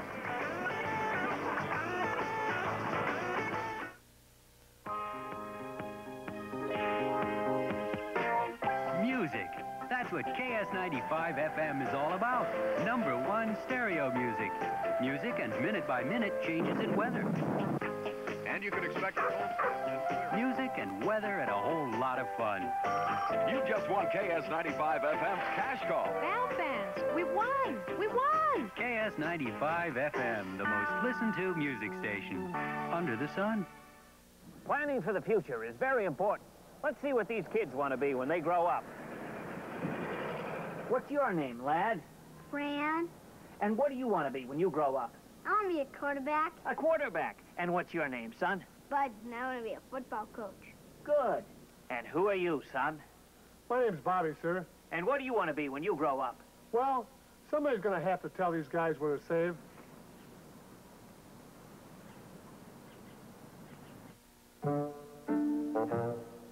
Poppin' Fresh brings you the pie sneakers. It seems that no matter how delicious we make our food at Poppin' Fresh, some people just can't wait to get to our pies.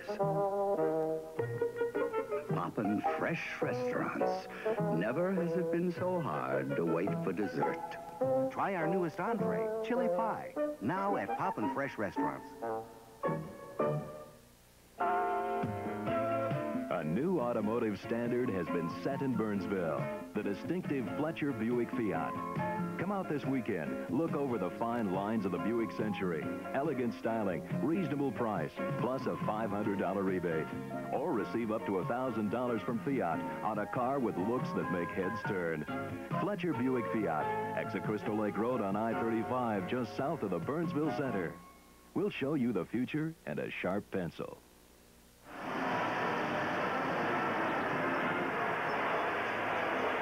Minnesota Golden Gophers continue to dominate action here in semifinal game 1 in Duluth, Minnesota. The score after 2 periods of play, the Golden Gophers of Minnesota 6 and the Huskies of Michigan Tech 2. Hello again, everyone. I'm Tom Mees. We'll return to third period action in a few moments. Right now, let's take a few moments to describe to you how the collegiate hockey season of 1980-81 has led up to this point, the Final Four in Duluth, Minnesota. Let's start, first of all, in the eastern part of the country. There are no eastern teams represented in the Final Four. However, it was a great season anyway in the Eastern Collegiate Athletic Conference. The ECAC is divided basically into 3 different divisions. There is the Eastern region, in which Boston College dominated, followed by Northeastern, Maine, Providence, New Hampshire, and Boston U, all their season's records. Then we have the Western region of the ECAC. Clarkson, considered by many one of the top teams in the country, and certainly the top team in the East, were upset in the playoffs. Colgate, RPI, St. Lawrence, and Vermont round out that region. And, of course, the Ivy League contingent. Cornell won the Ivy League, and that got them a spot in the ECAC playoffs. The Big Red of Cornell later on, of course, were defeated. As far as the playoffs go, here's what happened in the ECAC playoffs. In the first round, Providence over BC, Clarkson down New Hampshire, Colgate over Northeastern, Cornell over Maine. The semifinals at the Boston Garden saw Providence beat Clarkson by a goal, and Cornell also by a goal over Colgate. And in the final, the Providence Friars over the Big Red of Cornell by a score of 8-4. Let's move on now to the scoring leaders from the ECAC. Cleaver of Clarkson is a 3-point winner in the scoring race over Phrygian of Colgate, followed by Kahn of Maine, Beadle of Northeastern, Brickley of New Hampshire, and Forget also of New Hampshire. In the goal scoring, or the goaltending statistics, Silvestri of Clarkson with a brilliant 2.80 goals against, followed closely by Bob O'Connor of Boston College.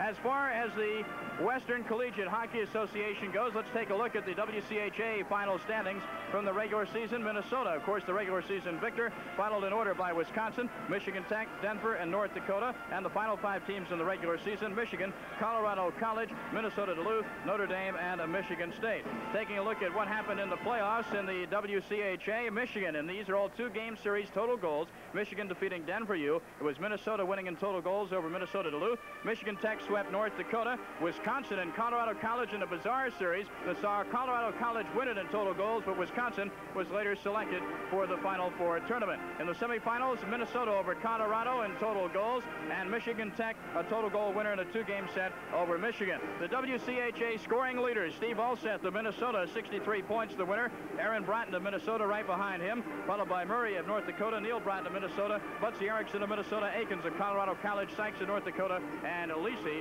of the University of Wisconsin. In the CCHA, the regular season champion Northern Michigan, they'll be in action tomorrow night on ESPN, followed by Ohio State, Ferris State, Bowling Green, Western Michigan, Lake Superior State, and Miami of Ohio. In the playoffs, the semifinals, Bowling Green and Northern Michigan an easy winner in that second game, carrying them on in the playoffs. Ferris State and Ohio State in the two-game total goal series won by Ohio State, and in the CCHA playoff finals, it was Northern Michigan winning by 2 goals over Ohio State. Scoring leaders in the CCHA: Pyle of Northern Michigan, Bozick of Northern Michigan. You can read on down the line. We're going to have some excellent hockey players in action tomorrow night, as I think you can see by the stats we've been showing you, when Northern Michigan takes on the University of Wisconsin.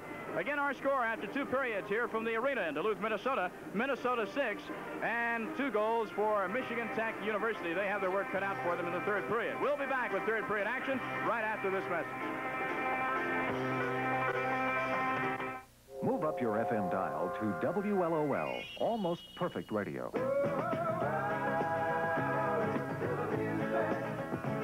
99.5 FM. WLOL FM. Against the wind. WLOL 99.5 FM. Almost perfect radio. Like that? Perfect. I'm Tommy Kramer of the Minnesota Vikings, and this is, I'm Scott Studwell, and this is the new 81 Olds Cutlass, America's sweetheart. I thought I was America's sweetheart. It has sweetheart styling outside, sweetheart luxury inside, and sweetheart economy on the road. And that's why Cutlass is the #1 selling family car. Right on, Rustler. Klein Olds has all the 81 Cutlass models on hand right now. Klein Olds in Roseville, the kind of place you like to buy a car. Just what is it you do, Studwell?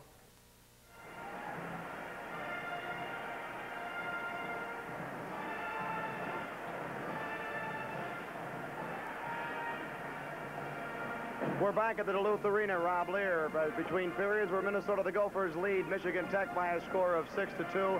This intermission, we're joined by Notre Dame head hockey coach Lefty Smith. And Lefty, I talked to you yesterday, and I said, who do you think could win this tournament? And you told me? Well, I thought that Michigan Tech would have an excellent chance of winning it, but of course, you certainly can't discount the Gophers, and they're proving themselves out there tonight. Are you a bit surprised, obviously so, if you picked Tech going into this one, the way that Minnesota has dominated play here this evening? Well, Minnesota sport checking has taken Tech off its game, and Tech is the only way they're going to have a chance, I think, is to do a little bit of dumping and running and really start putting 2 men in deep. And they've been a little bit hesitant on that, and this is, anytime you give those Minnesota forwards the puck and let them start wheeling, you're in trouble. How about Neal Broten? Oh, not bad, huh? Oh, what a night. To say the least. And of course, I have a special feeling for Stevie also, because I think that Stevie really epitomizes everything that you look for. A walk-on, a kid that's got great leadership, and just an outstanding young man. Minnesota outshooting Notre Dame coach here. They're outshooting them 32-15 after 2 periods of play. And Lefty, you've got a big time coming up, because on Monday it's the All-Star game at the Met Sports Center back in Bloomington, and you've had a lot to do about getting this organized. Well, that's right, and we think we've got some excellent events coming up during the next few days after the NCAAs. On Sunday and Monday, we're going to have a college hockey fair where the colleges throughout the country will be coming into the Decathlon Club and setting up, telling about their programs, about their schools and that, and any high school seniors are welcome to come. Then, of course, also at noon on Monday, we'll have the All-American and the All-Star Luncheon at the Decathlon Club. And then, of course, on Monday evening, the All-Star game at the Met Sports Center, pitting the best in the West against the best in the East. And then, of course, we capped that all off with a great tribute to Neal Broten and to the people with the Hobie Baker Award on Wednesday evening at the Decathlon Club. So we think this is just great 7-8 day period here for college hockey. And we keep prolonging the hockey season. It seems to go on and on. Well, isn't that the truth? But, and of course, you know, when you're in a position like we are where you've had 11 one-goal losses, it really gets long. Certainly so. You know, the Hobie Baker Award, you touched on it. Neal Broten, of course, getting that award last week. And they keep talking that it's going to be the Heisman, what that stands for in football, what that will mean to hockey. And how long before we start to feel that association? Well, I think that, you know, there's some kinks that are in the organization as of right now, but you certainly have to take your hat off to the Decathlon Club for starting the Hobie Baker. And it's certainly a great tribute. Now, it's going to take a while to develop tradition. You don't develop tradition overnight. But it's going to be a great thing for college hockey, and it's going to mean as much in the years to come as the Heisman and at the Wooden Award mean to football and basketball. And, you know, it's a award for college hockey as well as for the individual. And we just think the publicity in that is great. And we're certainly hopeful that, you know, through the various media, the TV coverage that we're getting throughout the country with college hockey and the pros, the way that they're using the college kids today, we think this is great, and it can't help but make this great game even better. Of course, the Hobie Baker selection is a year process. It starts with scouts from all over the country, different representatives, and of course, the coaches themselves, the selected few, have something to say about it. That's right, and you know, the decathlon people work for a long time setting this up. The coaches make the preliminary vote, and then, of course, they have members of the media, both East and West, as well as coaches East and West, that sit on the final committee and make that final decision. Now, naturally, you're always going to have some discussion as to whether or not the perfect person got it, but I certainly don't think that we can second-guess the idea of Neal Broten in there. Lefty Smith, thank you very much for joining us. We're between periods. Minnesota leads, the Gophers 6, Michigan Tech 2. More from the Duluth Arena when we continue. Interest plus checking. What do you think about it? To find out, Northwestern went outside to talk to Minnesota. Everyone likes this idea of earning interest on checking, and thousands of you have signed up for it. But we found some Minnesotans still had reservations about it. So Northwestern came back and added the kind of features you told us you wanted. Interest plus checking. While it's a new idea at some places, Northwestern banks have added features that make it better and better. Sign up for it. We listen, and we're on your side, Minnesota. When you start counting calories, some of the so-called light beers don't stand up. Michelob Light, 134 calories. Old Milwaukee Light, 120. Stroh Light, 115. Natural Light, 110. Coors Light, 105. But Schmidt Light stands on its own, a 96-calorie light beer that still tastes like beer. Schmidt Light, just 96 calories. Discover how good a light beer can taste.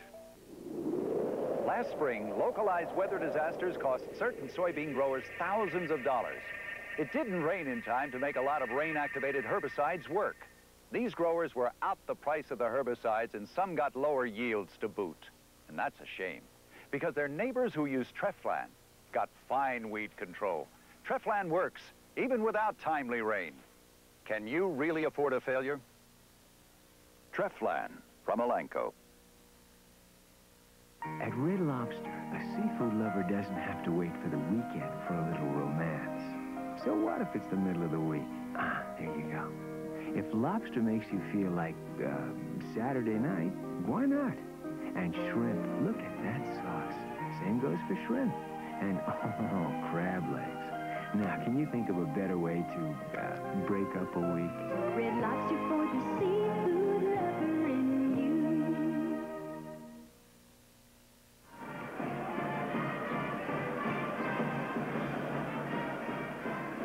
Joe Boyle, Bill Neal, and Tom Mees back here at the Duluth Arena, Duluth, Minnesota, site of the 1981 NCAA Division I Ice Hockey Championships. The University of Minnesota's Golden Gophers leading the Huskies of Michigan Tech 6-2 after 2 periods of play. Bill, an excellent period again for Minnesota. They have dominated this game just about from start to finish. Let's take a look at the way those goals were scored in that second period. Well, very early in the second period, big goal for Minnesota from Kevin Hartzell. Good feed from Teal, 27th goal of the season for Hartzell. There's the pass right there. He deflects the puck by Krieber, takes the rebound off the goal post. Again, a wide open net. Krieber has not had an awful lot of help in this hockey game. Hartzell, as I mentioned, his 27th goal. Teal and Bergloff on the assist. That just 51 seconds into the second period. Okay, that, of course, at the time made the score 5-1 in favor of Minnesota. There you see the time and the assist, Teal and Bergloff. And when we talk about Jeff Teal, he was the man that came up with the next goal to make it 6-1 for Minnesota. And Bill, you might explain that, as you did at the time, that he was in the crease, but he was there legitimately. Well, he was. Once again, the power play. We'll get a chance in slow motion here. Bart Larson with the shot from the point. Krieber makes the save, but you can see Teal parked behind him. The puck slid into the crease before Teal went into the crease. He went in after the puck, backhanded it behind Krieber for his 15th goal of the season, the third power play goal of the game. Larson Hartzell on the assist at 10:25. At that point, Minnesota up 6-1. Well, Michigan Tech's goal in the second period, it came late. It came on the power play, their first power play conversion. Another power play goal, the fourth of the game, 3, of course, by Minnesota. And this on a 5-on-3 advantage. Lowen just simply swings out into the slot area, takes the shot. Butters saw it all the way, but he just simply beat him to the right of Butters. Lowen on the goal. That was his 24th of the season. Lokensol and Yelmquist on the assist, 15-12 of the second period. So at least if we can say one thing for Michigan Tech, they did get the last goal. Hopefully for them, it'll give them the momentum they need going into the third period. But they've got a long, hard climb back if they expect to get back in the hockey game. Okay, Bill, very quickly, we're just about ready to get underway with play. I want to ask you one question, and that's the fact that we talked about the size of this rink prior to the start of the game. It does not appear to have affected Minnesota a great deal.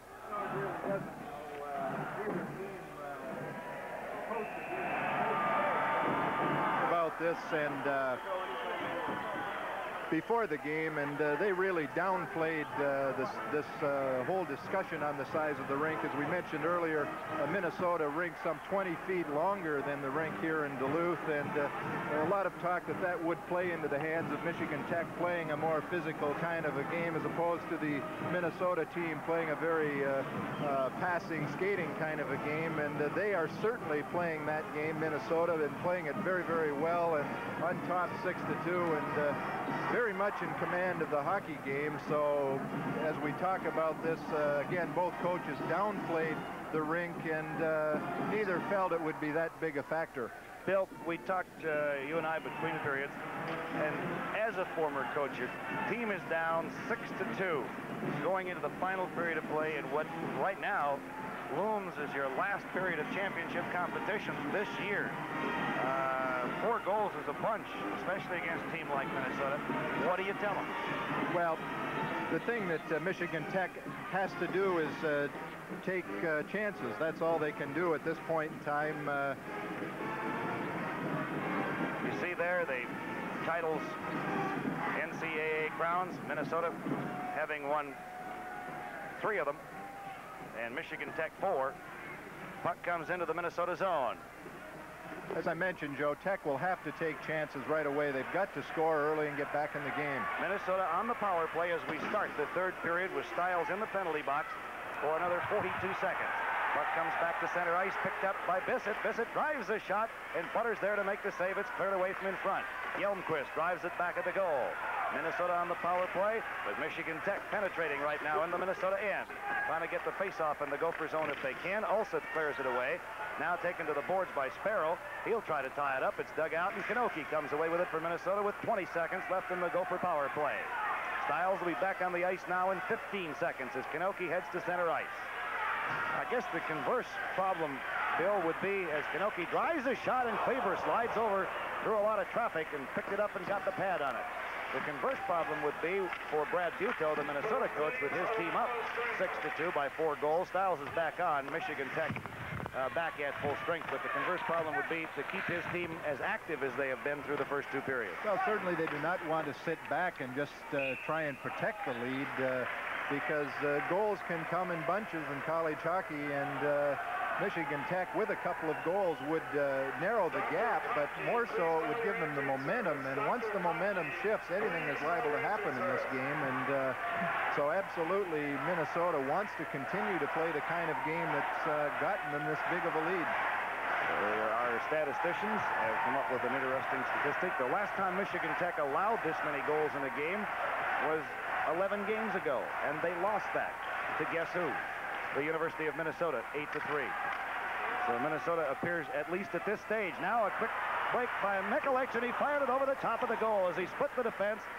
and got the quick shot off, but fired it over the top of the goal. The two teams with the puck along the boards, they tie it up. We'll have a face-off coming up. This is actually the fourth meeting between these two clubs this year. They met in a Hall of Fame game in Eveleth, Minnesota, that Michigan Tech does not have on their record, but Minnesota won it, so they have it on their record. As your shots on goal at this stage in the game, 32 for Minnesota, 15 for Michigan Tech. Then in the first meeting up at Michigan Tech, Tech came away the winner as Mike Lowen got the hat trick for the Huskies, but Minnesota bounced back to win the next game 8-3, and that was the last time anybody scored that many goals on Michigan Tech. Right now, Minnesota leads at 6-2 as we have 18:23 to go here in the first period. Butters came out and tried to cover up the puck, but it slid loose, and a whistle stopped play anyway as the referee lost sight of the puck. Well, of course, a long history between these two teams dating back in the 1921-22 season. Minnesota leads the series 98-61, and there have been 7 ties. And I'll tell you, there have been some wars between these clubs over the years. They really have. Puck comes back into the Michigan Tech zone. Falkovich, check from behind, loses the puck, picked up by Minnesota. They try to put it out front, but there to pick it off is Terry for the Huskies of Michigan Tech. 2 men back for the Gophers. Terry leaves them standing, moves in, puts it in front, but Butters came out and falls on top of the puck. Good move by the Minnesota netminder as he came way out and just got a glove on the puck to knock it down as Terry tried to feed it out in front to one of his teammates, but Butters knocked it down and then fell on top of the puck. Well, Butters plays this very well. The good freshman Bill Terry makes a good move. The Minnesota defenseman falls down right here, but Tech has got to start shooting on those situations. Bill Terry off to the right of Butters, and he's just got to start to shoot the puck, take some chances, hope they can maybe get a fluke goal or two here and get back in the hockey game. 17:56 remaining in the third period. Faceoff comes in the Minnesota zone. Jensen along the far boards. Now it's Terwilliger in there. Again, they tie it up, and again, we will have a faceoff. The winner of this game will move to the championship game, which will be played Saturday night in this building. The winner will meet the winner of the game between the University of Wisconsin Badgers and the Wildcats of Northern Michigan. Puck in the Minnesota zone. Tech puts it in front, but Meadows is there to pick it off. His pass caroms off Langevin's back. Langevin manages to clear it out to center ice and then drive it back into the Tech end. Terwilliger trying to hold it in. Battle for the loose puck. Larson couldn't hold on to it. Now Meadows drives it back into the Tech zone again and then collides with Waters. Back of the goal. Stiles trying to pick up the puck. Minnesota steals it. They drop it in front, but nothing there but gold jerseys, and Tech comes away with it. Stiles loses it to Langevin. And now it's picked up by Zook, and he drives it into the Minnesota zone. Butters leaves it for Jensen. David Jensen, just a sophomore. Already been drafted. Moves out to center ice and then fires it down into the Michigan Tech zone again. Krieger leaves it beside the goal for Stiles. Stolen, picked up by Minnesota again. Now Stiles after it as he pulls it away from Larson. And the puck cleared out to center ice where Dillon has it for Minnesota. Feeds it over to Bergloff. Brad Butow, the Minnesota coach, using a fourth line extensively here in the third period with 16:39 remaining. We get the offsides call and the faceoff coming up outside of the Michigan Tech blue line. Still 6-2, the University of Minnesota leads it.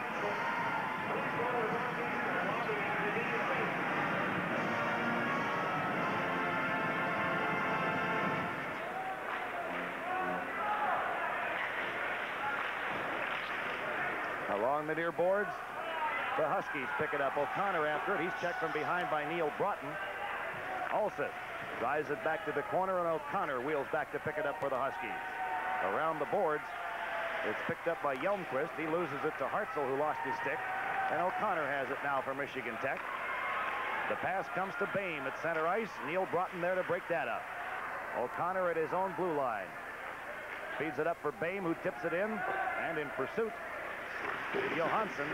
He goes in along with Dillon. Centering pass out front. Neal Broten there to clear it to the near corner. Boehm along the near board. They feed it out front. O'Connor takes the shot. Butters kicks it out. It just went past the outstretched stick of Johansson. O'Connor at center ice for Michigan Tech. Picked up by Schwartz. Schwartz Bergloff now drives it down the ice. Minnesota trying to reach the finals for the 8th time in 9 trips to this event. Well, speaking of the NCAA title game, I want to remind you that we'll be at hand live Saturday, March 28th at 8 p.m. Eastern Time, 7 Central, and 5 Pacific for all of the action right here on ESPN. Also, at Eyewitness News, we're in touch with news, weather, and sports. For complete, comprehensive, and up-to-the-minute news coverage, see Eyewitness News at 6 and 10. 15:36 remaining in the period, and Minnesota controlling the game 6-2 as they have virtually from the outset. They got on the board at 7:23, have not been headed since that time. This is Jensen with it for Minnesota. Slides it around for Larson. Erickson takes a shot from Palkovich and goes down, but slides the puck out to center ice. Bissett drives it to the far corner. He and Rothstein go in after it. Rothstein went down. Larson dumps it off. A shot by Erickson. Krieber got the right shoulder in front of that one and knocked it down. As you point out, Bill, Krieber has just not gotten a lot of help from his teammates, and Michigan Tech and any team under John McInnes is going to be a defensive hockey team, and they are an excellent defensive team, but thus far in this game they have just not been able to play the type of game they like to play. Erickson there to knock that down. Takes it to the boards. Pearson comes away with it for Tech. Has it deflected to the far corner, and it's picked up by Wiley. His pass goes all the way back into the Tech zone. Back after it is Waters.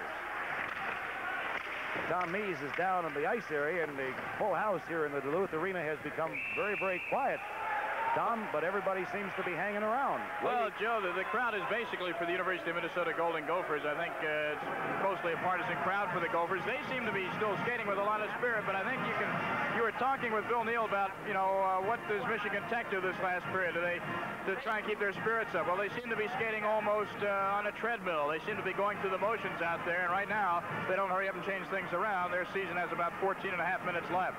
Bill, getting back to that subject as the faceoff comes up now in the Tech zone, do you stay with your game plan if you're a defensive hockey team, or do you maybe pull out the stops and go at the Gophers and try to play their game with them? Well, they've got to just take all kinds of chances. Now they got nothing to lose.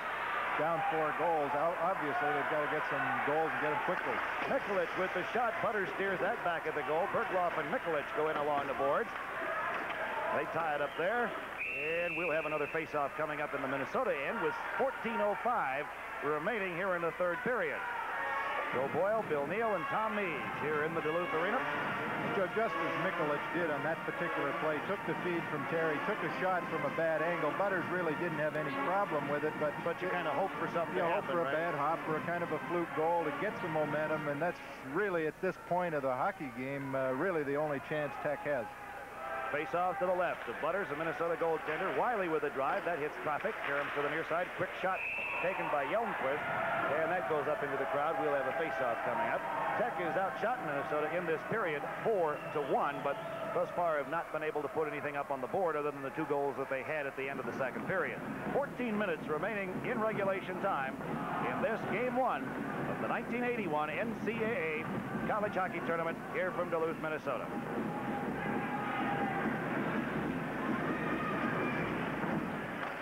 Face-off controlled by Tech, but Bergloff comes away with it. Wiley hammers him to the boards. Meadows clears to center ice, takes a shot for his effort. Now Mikulich back to pick up the puck, slides it over to Yelmquist, puts it on Wiley's stick. Lead pass for Terry, and he is double-teamed by Teal and Bergloff and just squashed as he moved into the Minnesota zone. Looks a little bit like the pickle in the middle. He led with his face, as they say. Or something. Stiles slides the puck off the boards. It's picked up by Yelmquist, and he motors back into the Minnesota end. Taken out of the play by Dillon, and Teal comes away with the puck. Yelmquist trying to hammer him to the boards. Held in out at the left point by Mikulich, but Kanoki there to pick it up for Minnesota. Kanoki checked off the puck. Return pass comes to Dillon for Minnesota. Both teams changing their units. The puck into the Michigan Tech end. Dillon picks it up for Minnesota again and drives it into the Michigan Tech zone. Time continuing to run down as the Gophers inch closer and closer to the NCAA title game for 1981. Puck out front, a quick shot knocked down. To Williger, a shot, and Krieber scrambles out, covers up on top of that, hangs on to it to stop play right there with 12:48 remaining.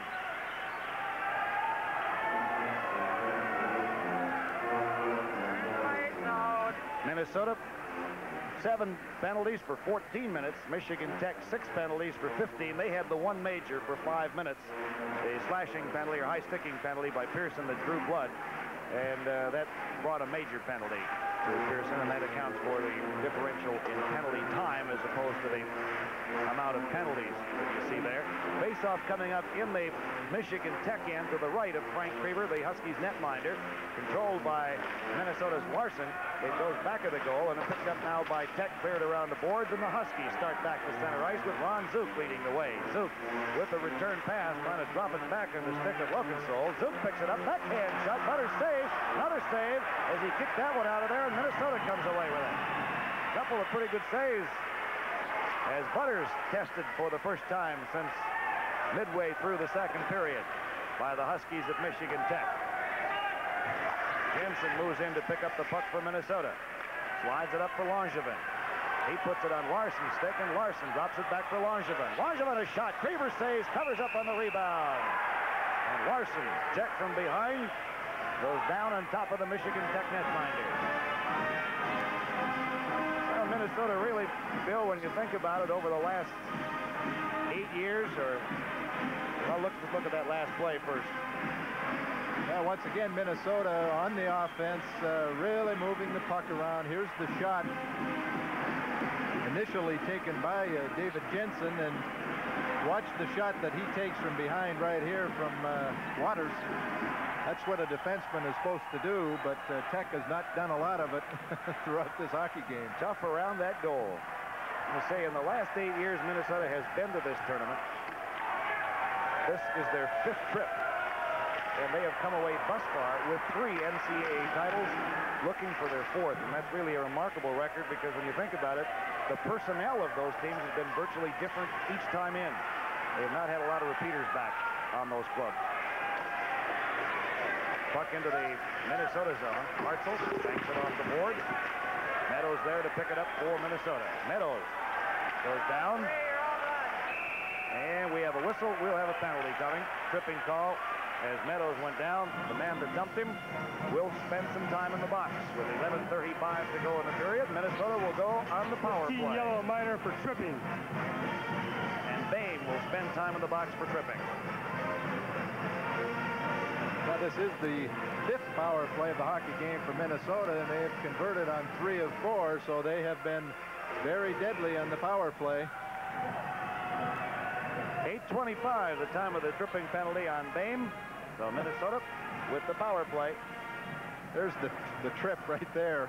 Not the 2 men in front of the screen, but at the front of your screen, but rather behind them, right by the Minnesota goal. Face-off outside of the Minnesota zone, controlled by Michigan Tech as Minnesota on the power play. Tech trying to drive the puck into the Minnesota zone, puts it out of play, and we'll have a face-off now in the center ice area. So as you pointed out, Michigan Tech has scored 13 shorthanded goals on the season. At this point in the game, they really need a lift, so perhaps that penalty, if they could get a shorthanded goal, would be work out to their advantage, because they need some kind of a lift, something to really get them going, and certainly a shorthanded goal can do that. Bill, you talked about Minnesota should not sit back and try to sit in that lead, but they really have slowed down considerably here in the 3rd period. Coach Buto has gone to a 4th line at times, try to get them stirred up. But thus far, the Gophers really haven't done much, and they've been outshot here in the 3rd period, although they have controlled the game up until this time and have pretty comfortably in hand at this stage. Tech comes away with it in their own zone. 1:25 remaining in the power play for Minnesota, and they have not had possession of the puck for any extended period of time during this power play. 10:50 remaining in the 3rd period as Neal Broten steams towards the Michigan Tech zone. Has the puck for Ulseth. Return pass for Broten. He's all tied up. Waters trying to clear it out. Cannot. Pass intended for Erickson out front. That's picked off and cleared back out to center ice. Kanoki moves back into the Michigan Tech zone with it. Checked. He tries to put it in front. Loose puck. Erickson for Neal Broten. Takes the shot. That's deflected by Sparrow and goes back out to center ice. Sparrow in pursuit of Broten. Broten gets by one man, goes to the backhand, dumps it in front, and there to pick it off was Pelkovich for Michigan Tech. This is Neal Broten. Kanoki drives a shot, they score. There may have been a deflection by Aaron Broten in front, It's a power play goal. It comes at 9:51, and the Minnesota margin goes to 7-2. We'll wait to see who gets credit for the goal. Broten was camped in front. We'll see whether he deflected it. Joe, I think he did. Aaron Broten was screening goaltender Krieber. I think the puck deflected off his right leg. I think it deflects off his right leg. His leg or his stick, but it did definitely deflect off of Aaron Broten, his second goal of the game. 45th on the season. Let's watch it again. The shot from the point by Kanoki, the fourth power play goal of the game for Minnesota. Saw the puck change direction. They now lead at 7-2 with under 10 minutes to play in the third period. Second goal of the game for Aaron Broten. It comes at 9:51 of the period. Kanoki and Neal Broten get the assist. For Neal Broten, that is his second assist of the game to go with the goal that he has. So the Broten brothers with 6 points between them in the game, and Minnesota very comfortably in front, 7-2.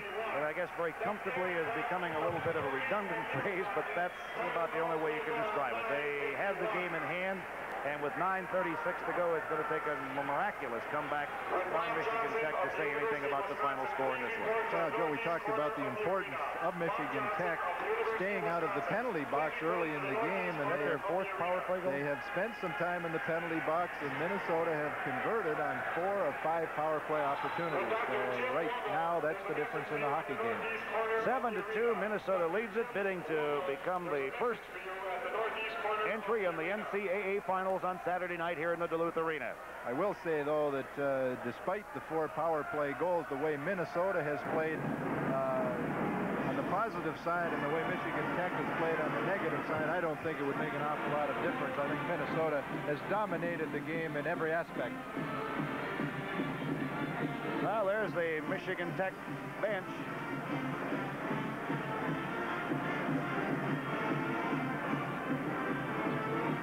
Well, I want to remind you that ESPN has a basketball special coming your way.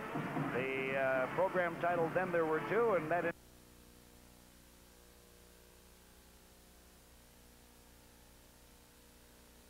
At Eyewitness News, we're in touch with news, weather, and sports.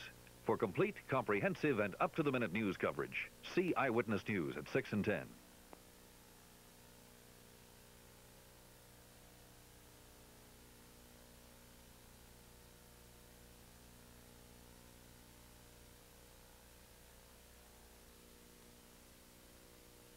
Repair work being done on the ice here in the Duluth Arena. Winner of this game will move into the final game, and they will meet the winner of the competition in game number 2 between the University of Wisconsin Badgers, the Wildcats of Northern Michigan. It is very warm in here, Bill, as you and I were commenting earlier. Our producer just pointed out to us, extremely warm in the building, and there have been some problems with the ice earlier, but certainly hasn't slowed Minnesota down an awful lot. Minnesota led 4-1 at the end of the first period, 6-2 at the end of the second. They've increased their margin to 7-2 with 9:36 remaining in this one. Gophers have been just outstanding, and right now has some time in the penalty box for a member of the maroon and gold. And moving over there will be Scott Bugstad. 4 in the yellow on a slash. Sophomore from New Brighton, Minnesota. 27 over here on a cross check. Cross check, 27 white, slash, number 4 yellow. Not just one. As going for Michigan Tech is Dennis Hjelmqvist, the senior from Värnamo, Sweden. Cross-checking the call on Bugstad and slashing on Hjelmqvist. So both go at 10:27 of the period. And a 4-on-4 situation for both teams. Michigan Tech back. Lowen with the drive, and there's one of those crazy bounces off the boards back of the goal here, and it came right back into the crease area.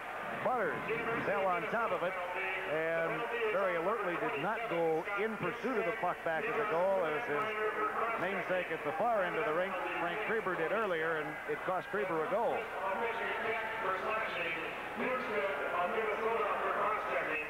All right, Tom Mees down at ice level. Let's go down to him. Well, Joe, for those who like to keep records, Aaron Broten, with his performance tonight, now has amassed 104 total points in the season. That is just 5 away from a brand new NCAA record. The record, of course, is held by Taylor of North Dakota.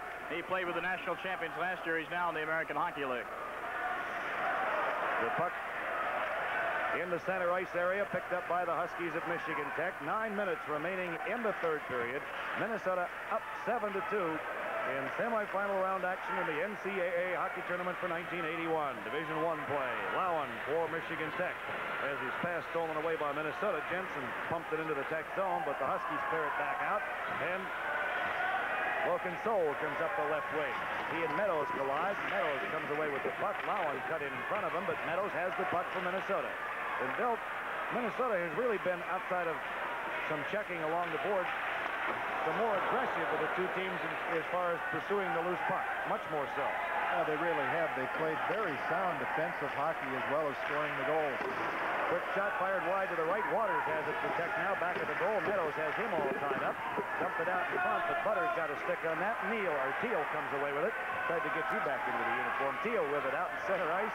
Waters takes it away and dumps it back into the Minnesota zone. 35 seconds remaining in the penalties to Bjugstad and Hjelmqvist.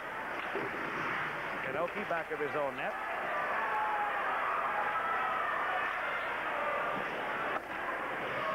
Into the Michigan Tech zone. Alsup for Hartzell. Hartzell has a man coming up the slot. Bergloff, he panned on it. You can see Bergloff creeping up the slot. Hartzell fed him, and Bergloff pulled the trigger just a little too soon and missed everything. Came up with nothing but air. Alsup drops it back in for Hartzell now. Just 8 seconds left in the penalties to Bjugstad and Hjelmqvist. And then both teams will be back at full strength again. Bain from Michigan Tech drops it back for Stiles. Stiles with Hartzell out in front. Motors his way up ice and just rolled right over Aaron Broten and leveled him in the center ice area. Puck comes back into the Michigan Tech zone with 7:20 remaining. Both teams are back at full strength now. Kanoki up to pick up the puck. Drives it back into the Tech zone. Here's Aaron Broten in pursuit. Stiles after Broten. Broten finally loses it. It's picked up by Johansson. Still in the Michigan Tech zone. Now Johansson clears out the center. Gets by one man. Along the far boards. Has it knocked off the end of his stick. Pearson dug it out, but Minnesota clears it back down into the Tech end. This is one of those nights you just as soon forget as a coach, wouldn't you, Bill, if you're back at the Michigan Tech bench? They have not done an awful lot right in this game, but again, Minnesota has played awfully well. They've just not allowed Michigan Tech to play their game. Here's Mel Pearson moving in for the Huskies. Pearson going to put it in front. Off the stick of Dillon. Shot. Butters out to scoop it up. And he hangs on to it as he just scooped it off the ice like a baseball infielder would and hung on to it. History tends to repeat itself or turn about as fair play, however you want to say it. The last time we had such a lopsided score in the NCAA playoffs at either a semifinal game or a championship game was back in the 1975 tournament. That involved these two teams, but Michigan Tech won that one 6-1. So Minnesota getting a little bit of sweet revenge here tonight in Duluth.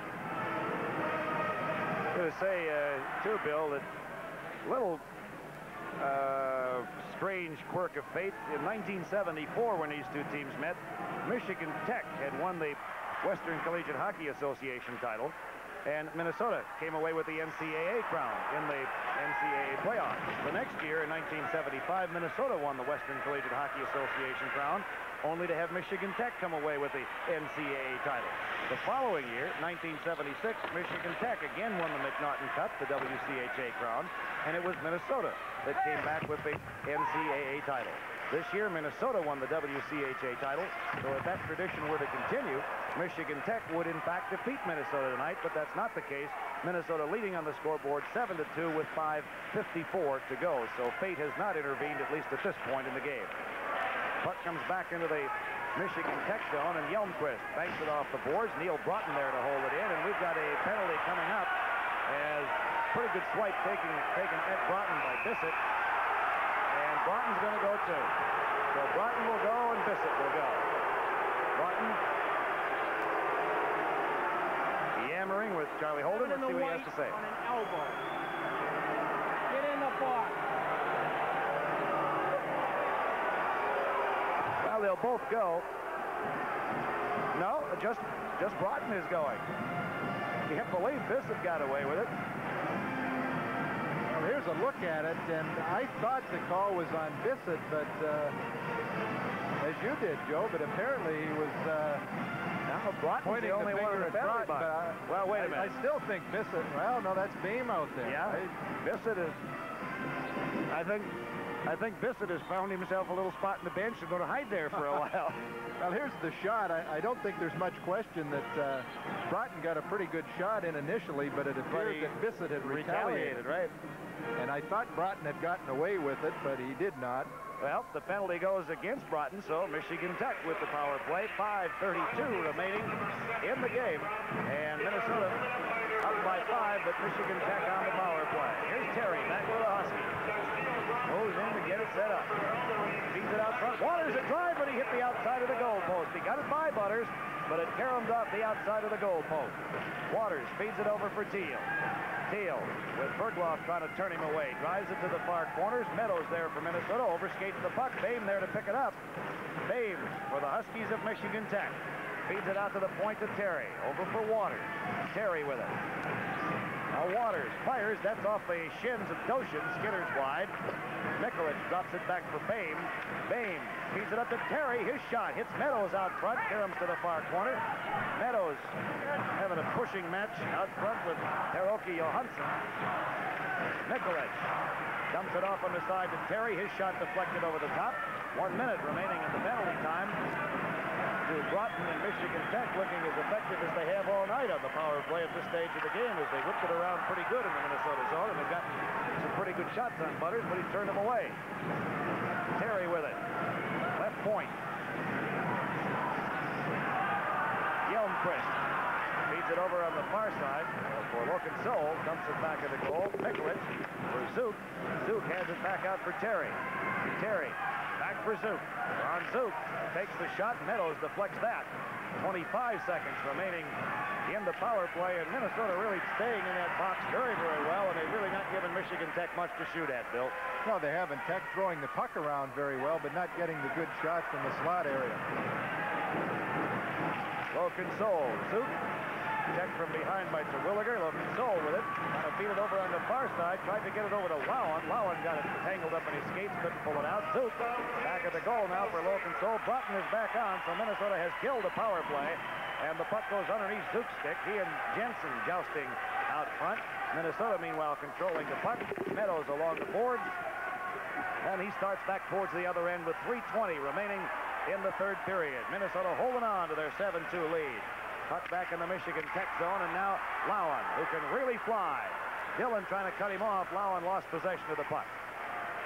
It's been the story of the game for Tech all night long. Lokensohl out front, right into the skates of Youngquist. Drive, fired high and wide, and Lokensohl puts it right into the pads of Butters, who was lying prostrate in the goal mouth. Face-off coming up with 2:59 remaining in the third period. 7-2, Minnesota leads it on their way to the NCAA Finals here in Duluth. Yeah, Michigan Tech applying some pressure offensively, but much too little too late, and Lokensohl parked just to the right of Butters, gets the rebound, but Paul Butters covers up, and we get a face-off to his right. Joe, not only is Minnesota playing very well in this game, obviously they've dominated and have an excellent team, but the statistics are with them as well. 22 of the 33 previous champions won the Thursday night hockey game. So that little precedence nice there. Statistic for them to keep in mind as well. Face off to Butters' right. Controlled by Tech, they hold it in. Sparrow after it, trying to get it to Pearson. Pearson slides it through the crease. Goes to the far side. O'Connor in after it. Pearson along with Dillon. They tie it up along the boards. Larson trying to dig it out. Now Pearson comes away with it. Mel Pearson. Checked by Dillon. Hammered into the boards, and Langevin comes away with it for Minnesota. Langevin. Long shot. Kreber handles that easily. Drops it beside the goal. Tech in their own zone. Dillon trying to hold it in at the right point. He is preened at the blue line, and the puck comes out to center ice. Terwilliger, now Langevin, checked from behind by O'Connor, goes down, and Pearson comes away with it for Tech. Intercepted. Larson a drive, and down in front to block. That was O'Connor. And Kraber watched it slide by on the right side, hit the outside of the goal mouth.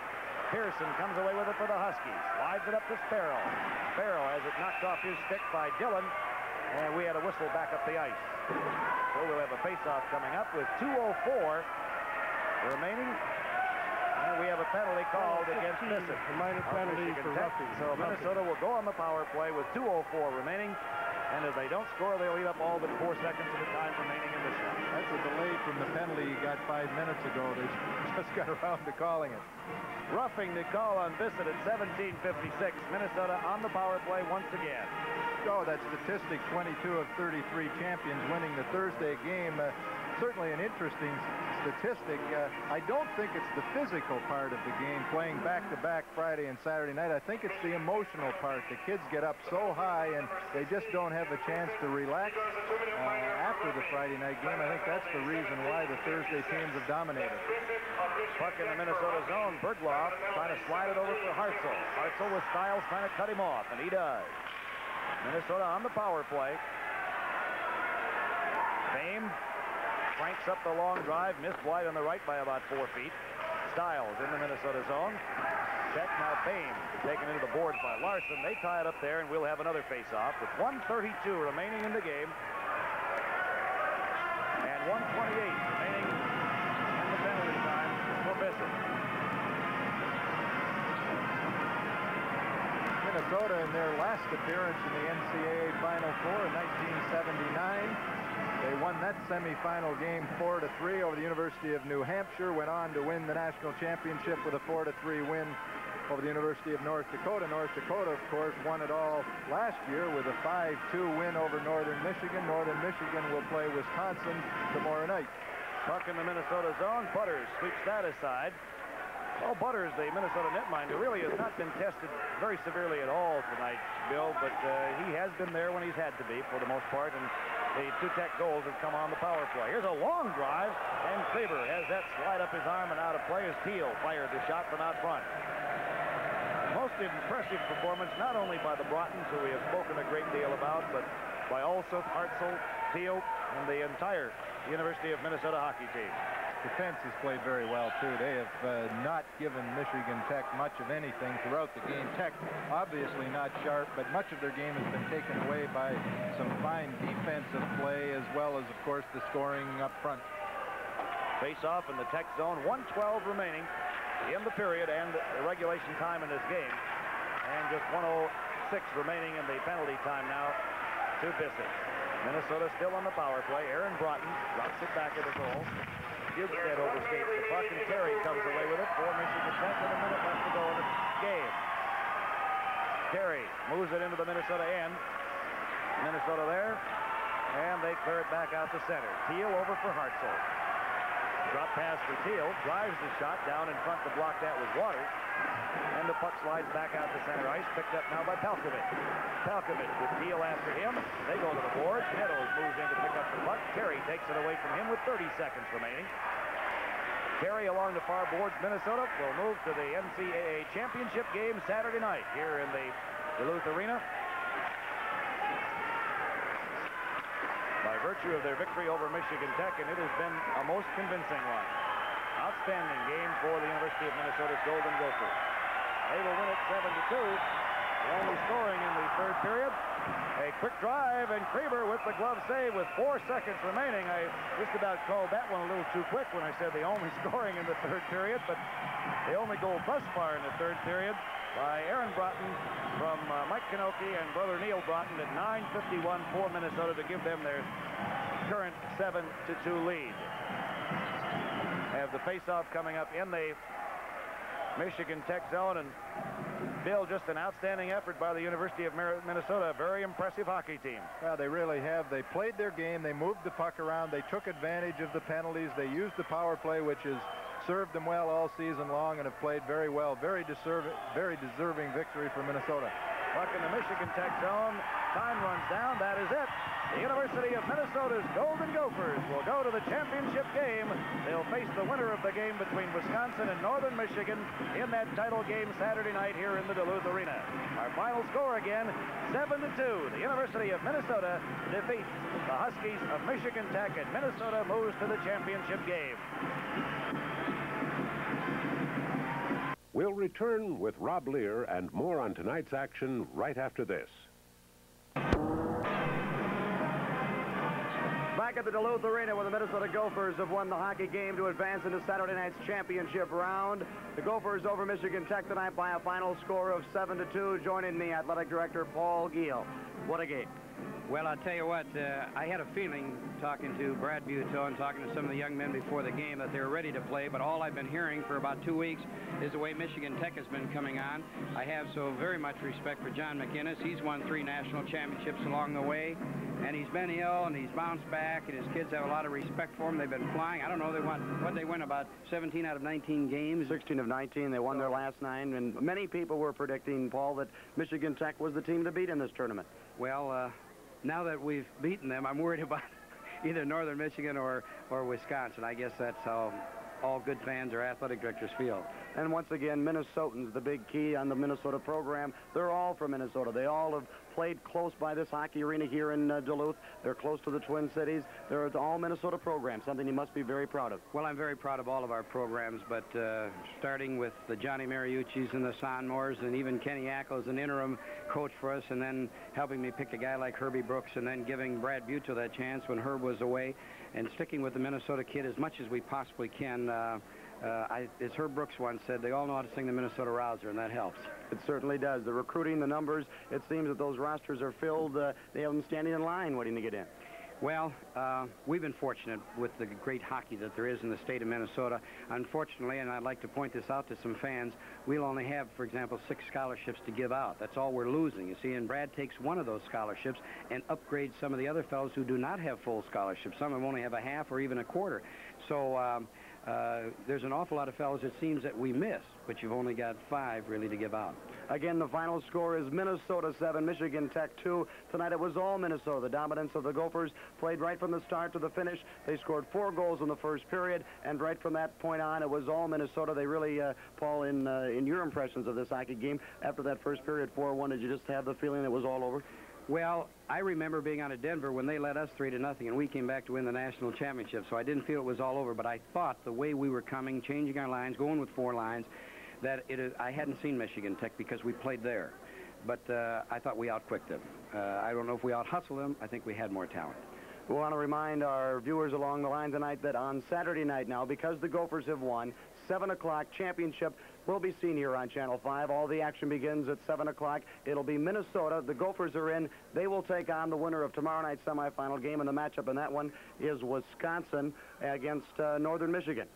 Well, I haven't seen Northern Michigan, but I know what happened to the so-called missing puck a year ago. And I'm always worried about Wisconsin because no matter what Wisconsin's doing, we come up against them at football at the end of the year or basketball at the end of the year. And so I know Badger Bob, he's pretty sneaky. And then if he knocks them off, I'm really worried about Wisconsin. I don't know what Northern Michigan has, although their athletic director told me the other day they're pretty proud of their team. A lot of 2-goal scorers, or at least the Minnesota Gophers had a couple of them tonight. Aaron Broten got 2 goals for Minnesota, and also Jeff Teal. Let's look at Aaron Broten's goal in the third period. It was a beautiful effort on a deflection out front. It was Aaron Broten. Watch him. He's number 10. He will get in position to make the play. And for Aaron Broten, what a season it's been, Paul Giel, for this young man. Well, somewhat playing in the shadow of the great Neal Broten, his brother, who's the All-American, and he thought Aaron Broten should have been an All-American also this year, maybe even over himself. Aaron's been super on that tip. And playing real tough in there for a little guy in front of that net. So that Roseau connection is pretty good. There it goes.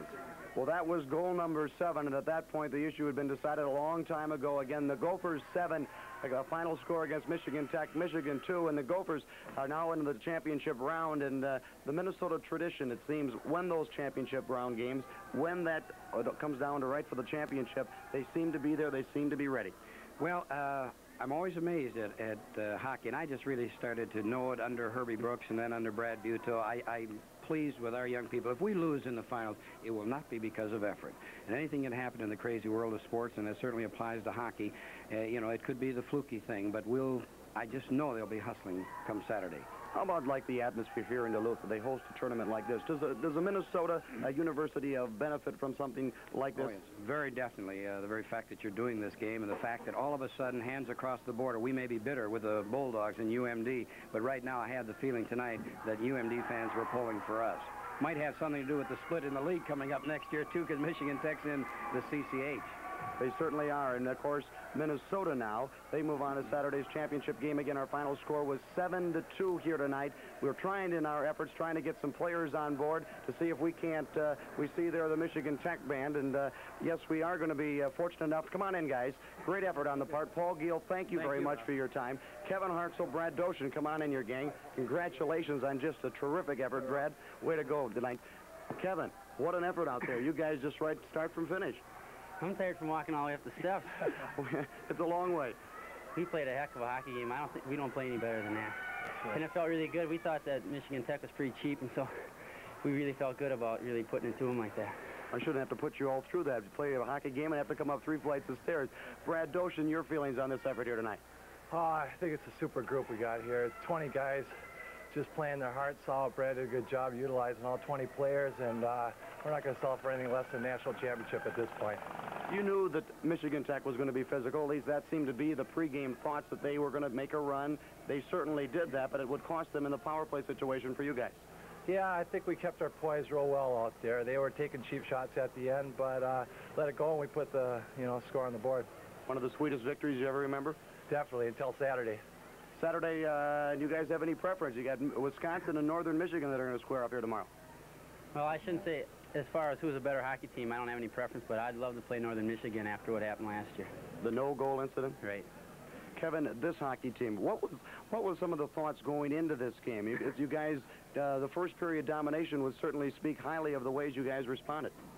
Well, I don't know if we had any special, way we were going to play Tech. We just thought we had to check well, not give up cheap, goals, not take the bad penalty, and we didn't. And when they took the bad penalty, we had to capitalize on a power play, and that's pretty much what happened. Let's recall back first period. Number 19 is in on goal, and he almost puts it in. He did everything but put it in the net. Yeah, my heart sort of sunk there because I knew I had him beat, and you just sort of, I don't know, I thought it was going in, and the next thing I looked, it was going wide, and I don't know, it took a couple minutes to get over that, but, the whole team got going, got a couple of goals, and we got going again. Congratulations again. We want to get Bob Bergloff in here. Don't go away, Brad. We'll get you in here some more. Bob Bergloff, assistant captain, a senior. I know that this victory, and it's been long waited to come back and come into this semifinal and play the way you guys played out here tonight. Yeah, it's been, we worked pretty hard for it. We worked all year for it. We had it up on our board to hopefully win the WCHA and NCAA, and we're just getting a chance to fulfill one of the goals right now.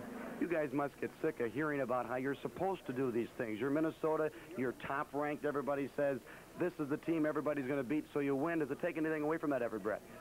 I don't think so. I think, it's a class organization, and these players, we come to play, and we're 20 guys from Minnesota, and we're, like I said, we're not going to settle for nothing less than that championship Saturday night. Bob, defense at the beginning of the season seemed to be the area everybody started to point at, saying, do they have the horses back there? Do they have the blue line core that's going to get them through? You guys have really proven your pay this season. Yeah, I think they was questionable at defense because we got the power forwards up front that can really score and everything, and if there's a weakness on a team, I suppose they pointed to us because, everybody was scoring goals in that, and we were getting some goals scored on us early in the year, but we've tightened that up and taken care of all that. So now you guys are where you want to be. You're going to be in Saturday's championship game, and no preference for you? For what now? Who you want to play, Northern Michigan or Wisconsin? You guys are going to be there. You know all about that. Yeah, it doesn't matter to me. I'll play either team. We're going to play our game, and it doesn't matter who we're playing against. How do you guys savor a victory like this now? What do you do tonight? What do you do tomorrow? Do you try to get your thoughts off the big one, Brad? Oh, we'll go get a bite to eat over at the Chinese Land there, have a little prime rib, and just a couple beers, be in bed early, and we'll be ready for Saturday night. You guys, thanks for making this trip up. Bob Bergloff, Brad Doshin, a couple of players that were all the story here tonight. Minnesota 7, Michigan Tech 2. The Gophers are in the championship of the NCAA College Hockey Championship, a game that will be seen here on Channel 5. Broadcast time begins at 7 o'clock. We will be along to be between periods to bring you some of the special guests that happen to show up here at Duluth. Tickets are hard to come by, but stay right there. because on Saturday night, we will have the championship round. The final game, they will play the winner. Minnesota will, between Wisconsin and Northern Michigan. That issue will be decided tomorrow night here in Duluth. We will have live reports for you.